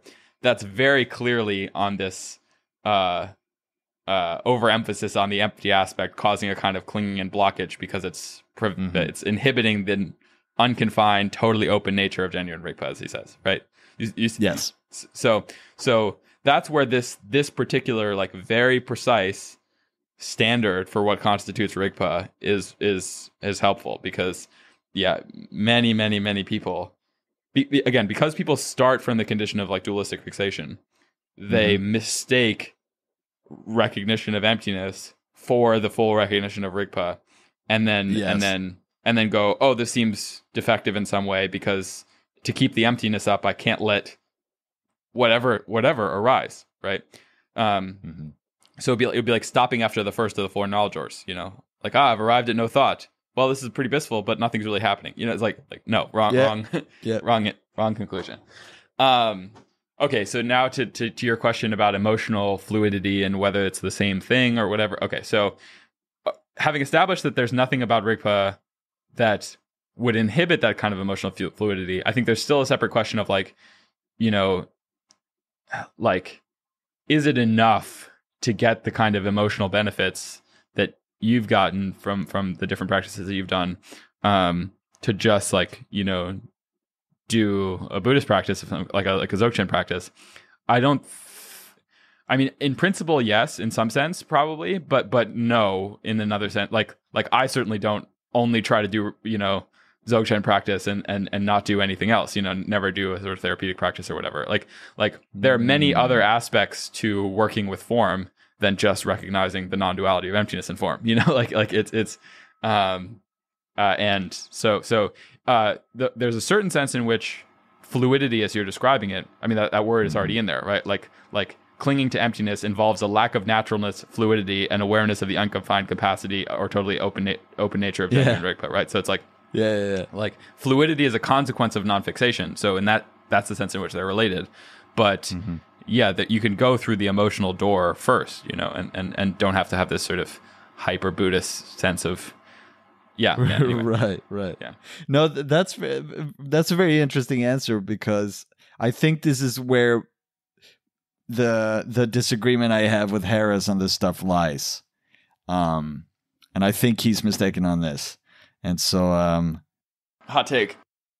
Yeah, it is. And I mean, did you want to say anything more on that before I go into why? Well, if you want to disparage him, I mean, I can anticipate this and say I bet there's a way in which he's not saying what you're about to say he's saying. But go ahead. I mean, I want to hear it. If that's the case, in a very true Sam Harris spirit, if that's the case, I would like to know that, and I'm fully open to the fact that I might be interpreting him, and if I am, and maybe he listens to this, I'm gonna think of a catchy title to the episode to get him to listen, because that'd be awesome. You should call it Sam Harris listen to this podcast episode.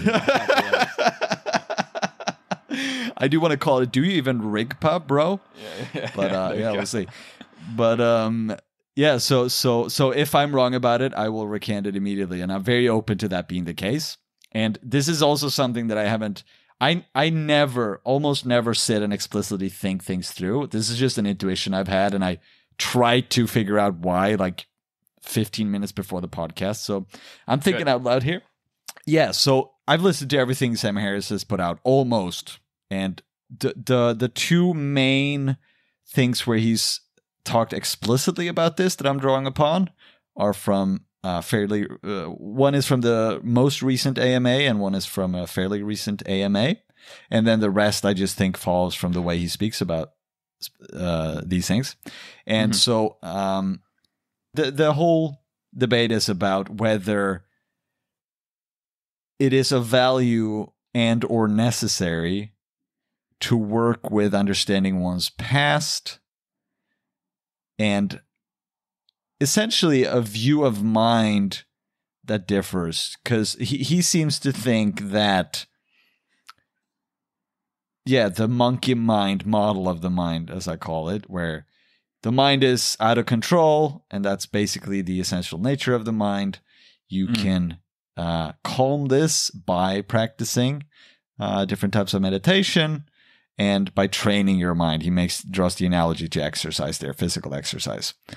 And he has said explicitly that one guy asked him recently about, some people think that memories that come up many times and that has like strong emotional content behind them are somehow, there's something there that's unprocessed. What do you think of this? And his answer there was shortly summarized that no, the thing that matters is what you do in this moment. And in this moment, you can always choose to see through. Well, choose is a funny word there, but you always have the option to see through the illusory sense of self, and thus let go from that memory and get free of it that way. And that was fairly explicitly how he said that. And then he's answered another time somebody asked about the Jordan Peterson self-authoring program, like where Jordan recommends you go through your past really intensely and see wherever you're charged emotionally, there's something that you haven't worked through. And then you can identify what you need to work with there, right? And he gave the same type answer there. And also actually his view on psychedelic trips and how he said many times that bad trips just happen, basically. Sure, you can control for set and setting and other things, but you might just be really unlucky to have bad trips. And for him personally, that started happening to the extent that every trip had a lot of bad in it, and he stopped doing it altogether, essentially. And he seems to be putting that down to more or less random chance. And my view opposing that is that thoughts in general, the structure of the mind is not as random as that. It's not the case that a mind is by nature messy and chaotic and all over the place. I think that if you have a lot of thinking along the same lines, a lot of looping thoughts, things like that, I lean more towards the Joe Hudson type model where you have underlying, unfelt, unprocessed emotions. And if you can integrate those and acknowledge those and let them surface, you can literally get rid of whole chunks of mind chatter and the voice and even chunks of your whole personality, things that I've experienced myself. And I also think there's a strong somatic component where maybe like you said there with rigpa, that rigpa can equalize any experience in a sense. Like equalize might be the wrong way of talking about it. I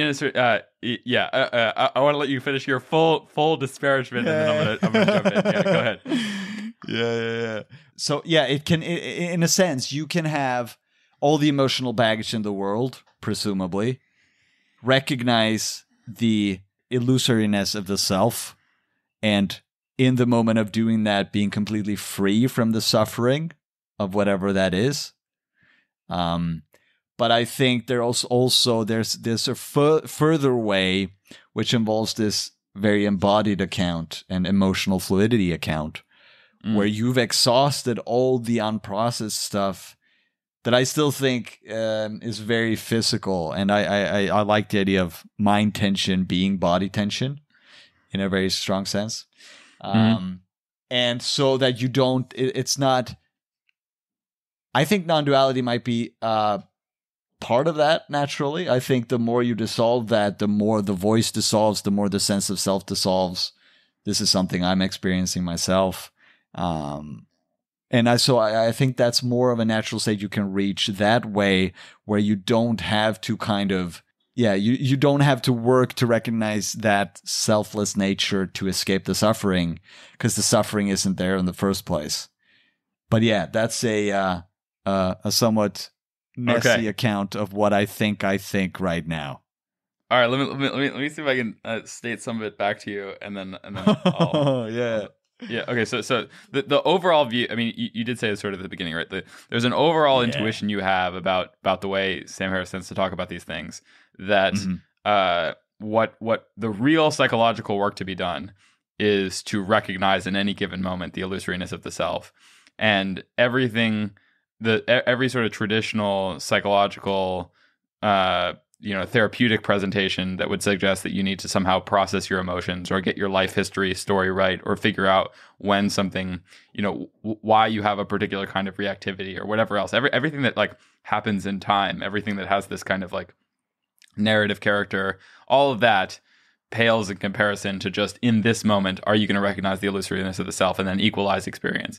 And there's a fear there of what gets called like spiritual bypassing, right? Which is that like rather than engage with your stuff, you just transcend it, and it might not ever get processed in any meaningful sense, but you're no longer suffering because of it, because you're in this, nice spiritually bypassed place of having transcended it. I know that you said more things there, but that's the intuition that you have that's like you're suspicious of. I think so. It might be somewhat weaker than that. I'm sure that Harris would acknowledge. Yeah, I'm going to go on to say I don't think any of that is true of his actual view. But that's the intuition. That's the intuition you have about the problem, right?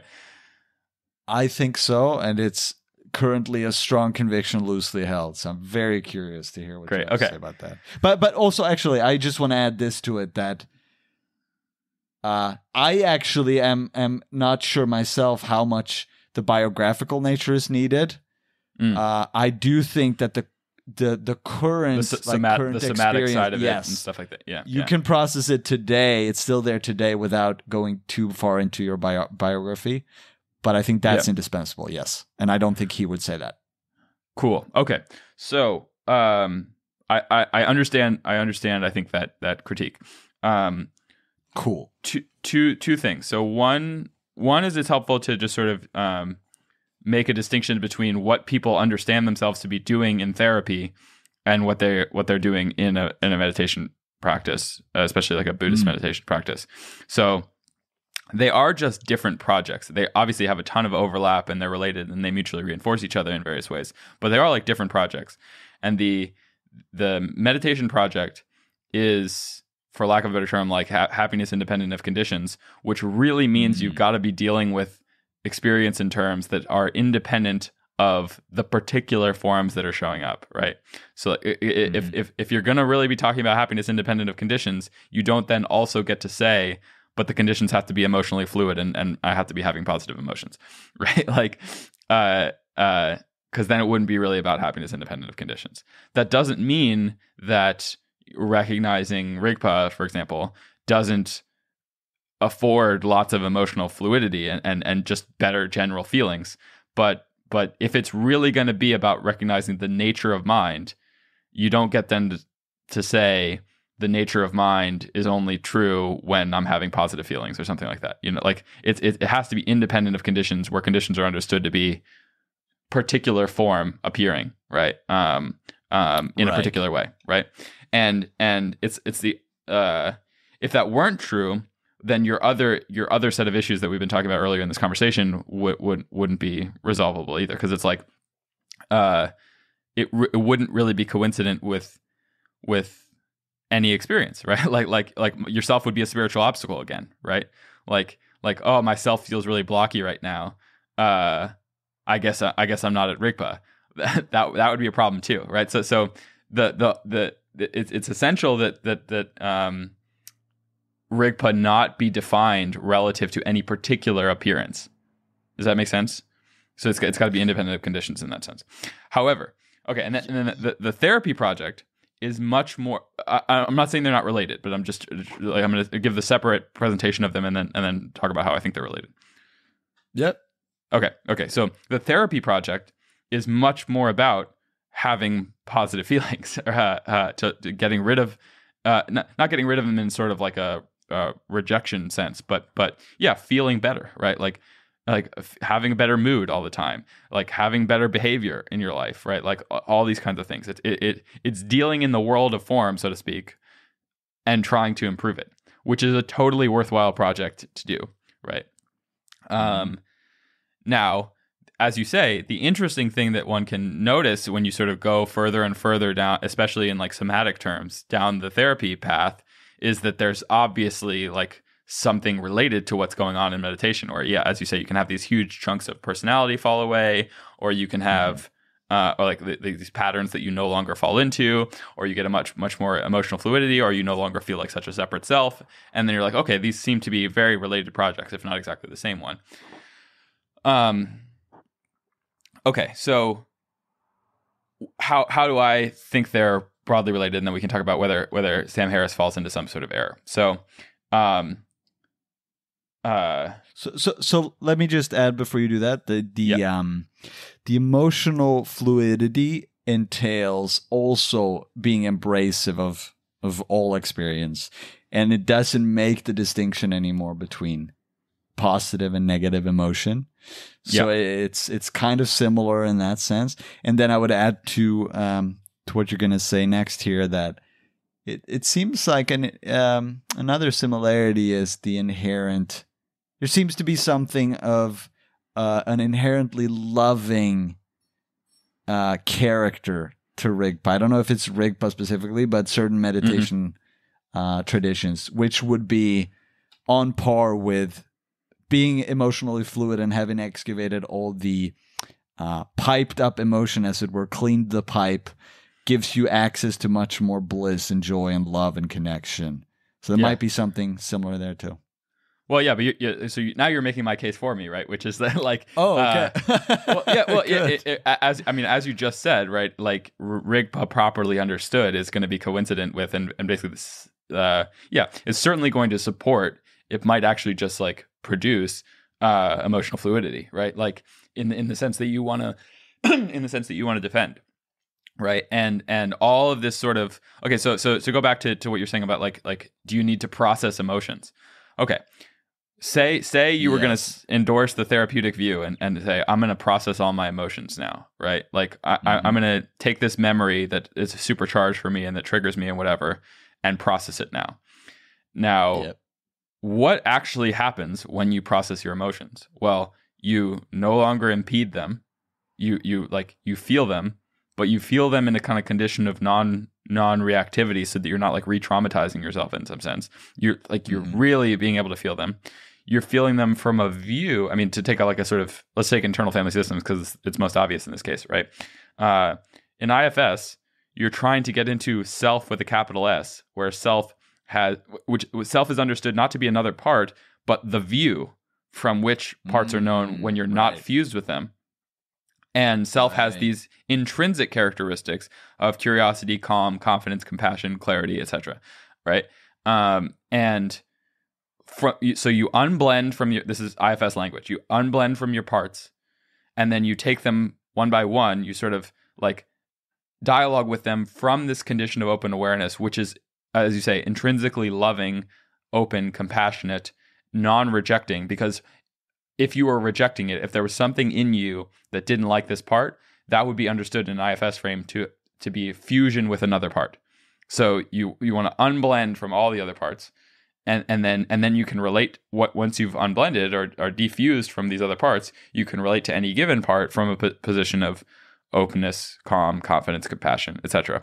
And then that in itself, obviously, IFS tends to include, especially in the beginning, much more of like a dialoguing component. You're dealing with more with concepts.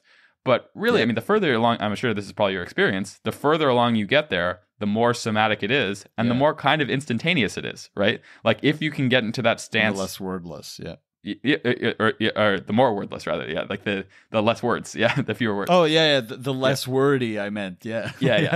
I'm forgetting the meaning of words, even. You're getting less wordy now.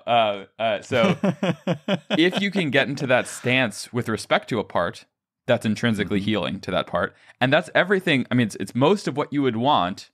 There's some other stuff about behavior change that we can talk about, but that's most of what we would want with respect to this therapeutic aim of quote unquote processing your emotions. Now, I'm going to claim that that's basically the same fucking thing. Like self in IFS is just the same fucking thing as rigpa, like less defined in a less refined way. I believe that, and it also. And I hope so, because then I have more weight behind calling myself enlightened and becoming a guru and having a cult and all that. Yeah. Well, yeah. Okay. But to caution a little bit against that, what I don't think is true is that, I mean, like when I say it's the same thing as rigpa, I don't mean that everything every IFS practitioner calls self is as refined as rigpa, because there's such a high standard for what constitutes rigpa in Dzogchen, and that's very helpful because they're engaged. They understand themselves to be engaged not in like a life improvement project, but in the end of suffering project, right? Which is such a high bar. No, absolutely. And then you have to get all the way into these really, really subtle, like, are you a little bit clinging to emptiness type things? But I'm going to claim that those two things are going to converge in the limit. Where if you try to follow the IFS path to the end of suffering, you'd eventually have to start dealing in like the subtleties that constitute this high standard of rigpa, and you wouldn't really be dealing conceptually anymore with like the details of your life history and your parts that protect other parts and stuff so much, Yeah.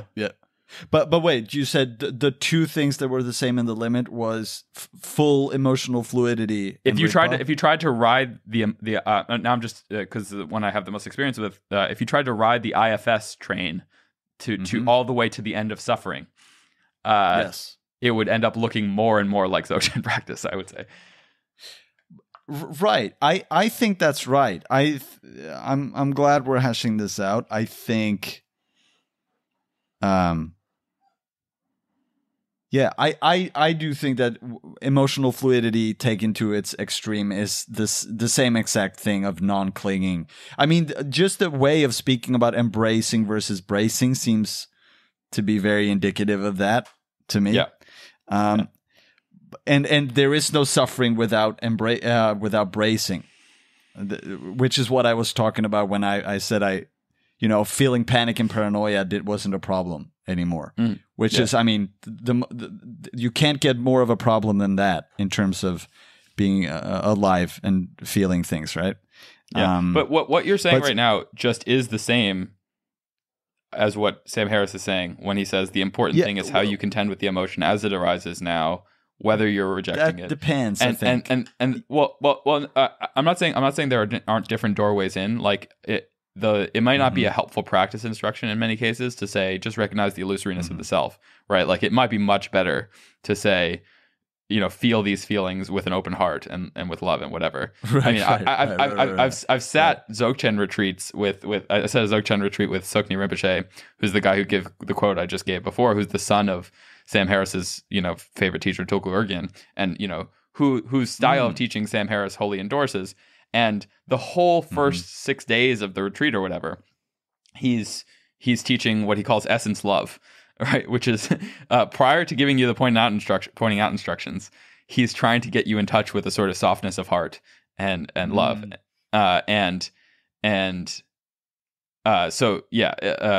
even in the traditional sort of super Buddhist-y Dzogchen presentation, right, you're getting lots of that. Right. Okay. So let me be more precise here, because I think that's right. I would agree with what you said there, that what Sam Harris is endorsing there, that end state of rigpa might be exactly the same type of state as emotional fluidity. What I think differs then, I guess, is... you know this term skillful means? Vaguely. Yeah, okay, so it's a very common term in Buddhism. It goes with this idea that you take up all these different views instrumentally as skillful means, and they're all relatively skillful means, right? So again, obviously, when you're talking about the nature of mind, you've got to be talking in like kind of non-relative terms. That doesn't mean that many, many different types of form or practices or ways, means of approach aren't skillful means. Like they're helpful. They're in a relative sense, like depending on where you are, it might be way more helpful to get some instructions about, doing internal things. Like this is true for me right now in my practice, right? Like I'm getting a lot of alpha out of doing a bunch of IFS, which makes it way easier to concentrate, which makes it way easier to do other kinds of meditation practice than I would by just drilling, just recognize the nature of mind. You know what I mean? Which isn't to say that if you like, but Sam is talking from the standpoint of if you can instantly recognize the nature of mind, that should be. It shouldn't be a problem anymore. Well, it won't be a problem in the sense that you won't be suffering in that instant, but also that is a stance from which emotions can arise. Any emotion can arise, utterly embraced. I have to use myself as anecdotal evidence a lot because that's basically the only experience I have to go by, right? Mm-hmm. So I usually explain it like I'm not trying to become a better person anymore. And yet I'm in normal terms, I am becoming better in the sense of compassion is so much easier. I have so much more love open to my wife and my nearest and dearest, and I don't get triggered by other people. I can have much more empathy for people I don't know. Like everything seems to go naturally in that direction as I do the somatic practices. And it seems like, it takes less and less effort for me to not cling or not suffer. And I don't know, maybe I would assume, because I like things like jhana meditation I've tried and had without any concentration practice, basically been able to get pretty far on those things that usually take a lot of practice, as far as I understand.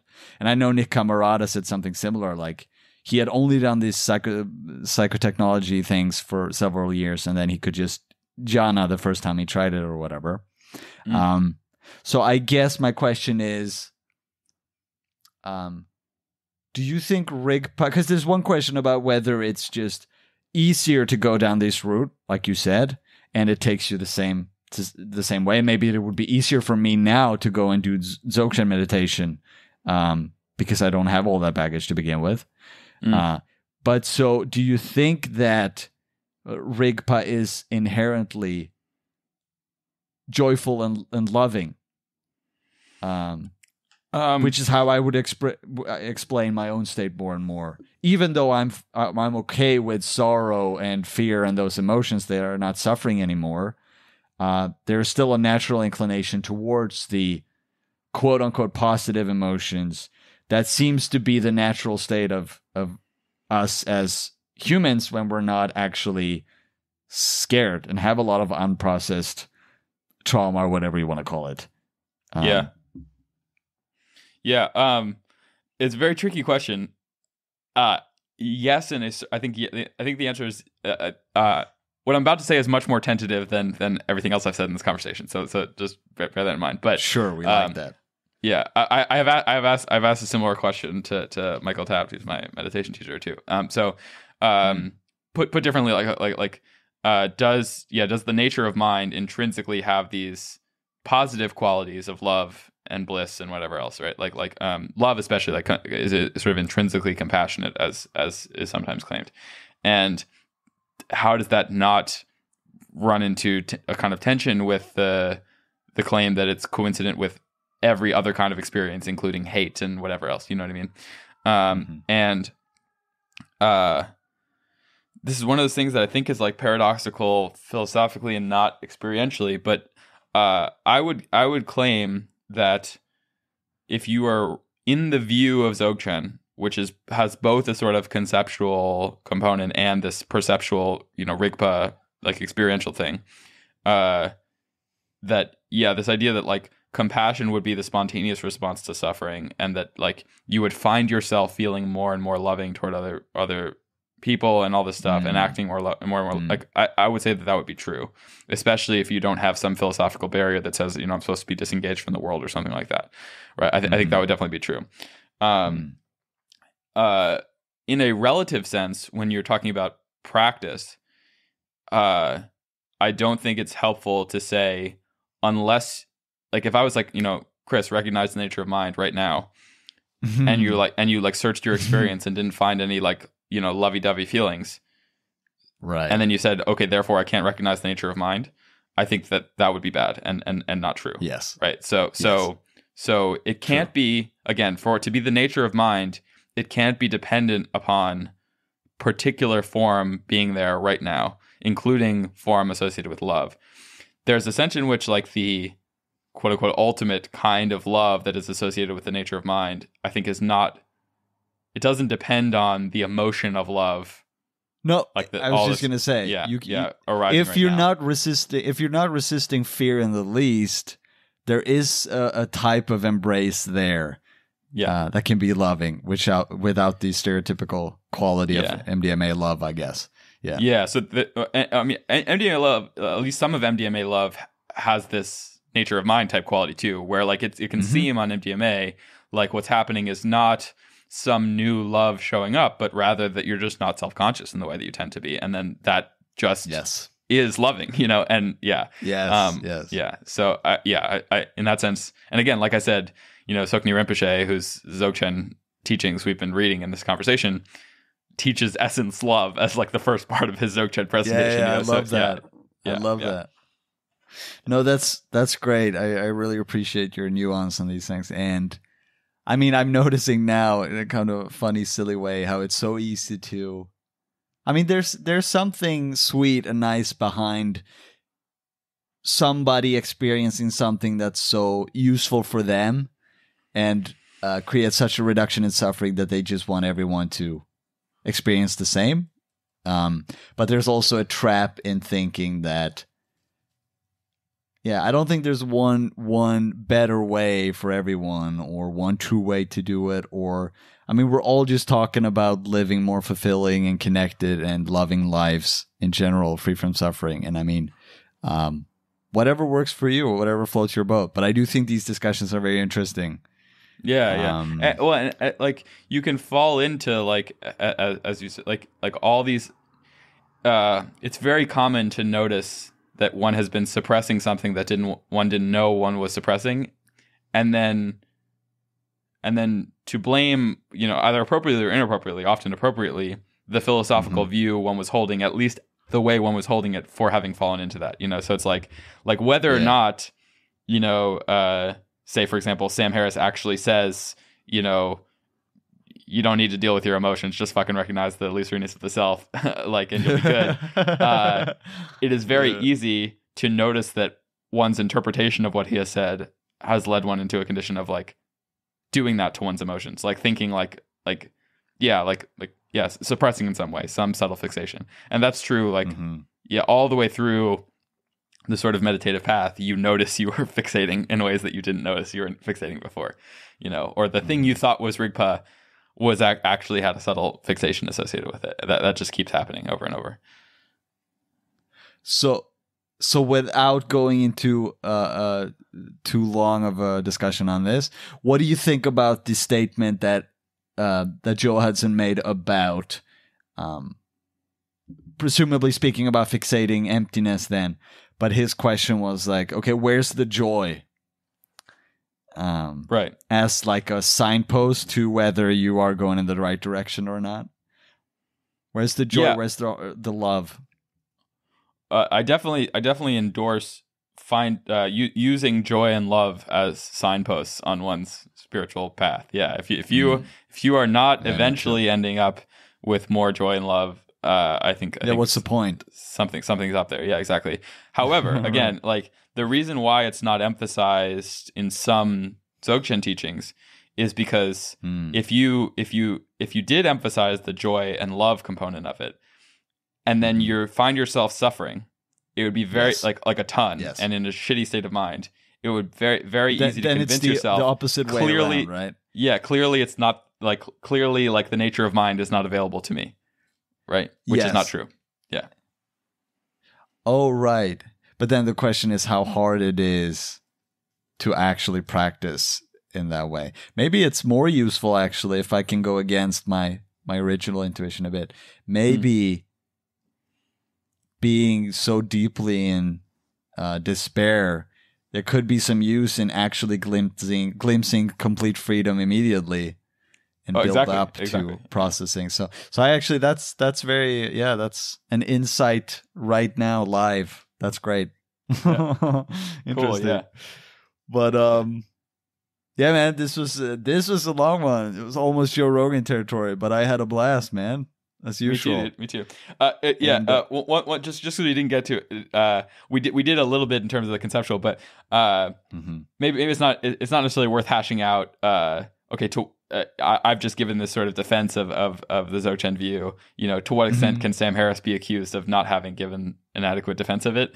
Right. I do think in the end, and I say this is probably the greatest Sam Harris completist that I know in the sense of you said you consumed all of his content. I think I literally have consumed all of his content. In the end, I don't think there's anything that I just said about skillful means and emotional fluidity and all the rest that he would not endorse. So that's cool. Put that way. Right. Yeah. I would love to speak to him about this and many other things. And I hope to do so one day. And man, on the train of love and joy, I have tremendous gratitude and love for you. And I'm very, very happy that I get to talk to you and have you as a friend. Likewise, brother. Man, it's an absolute pleasure. That's awesome, man. All right. Have a great day. I'm going to go to bed.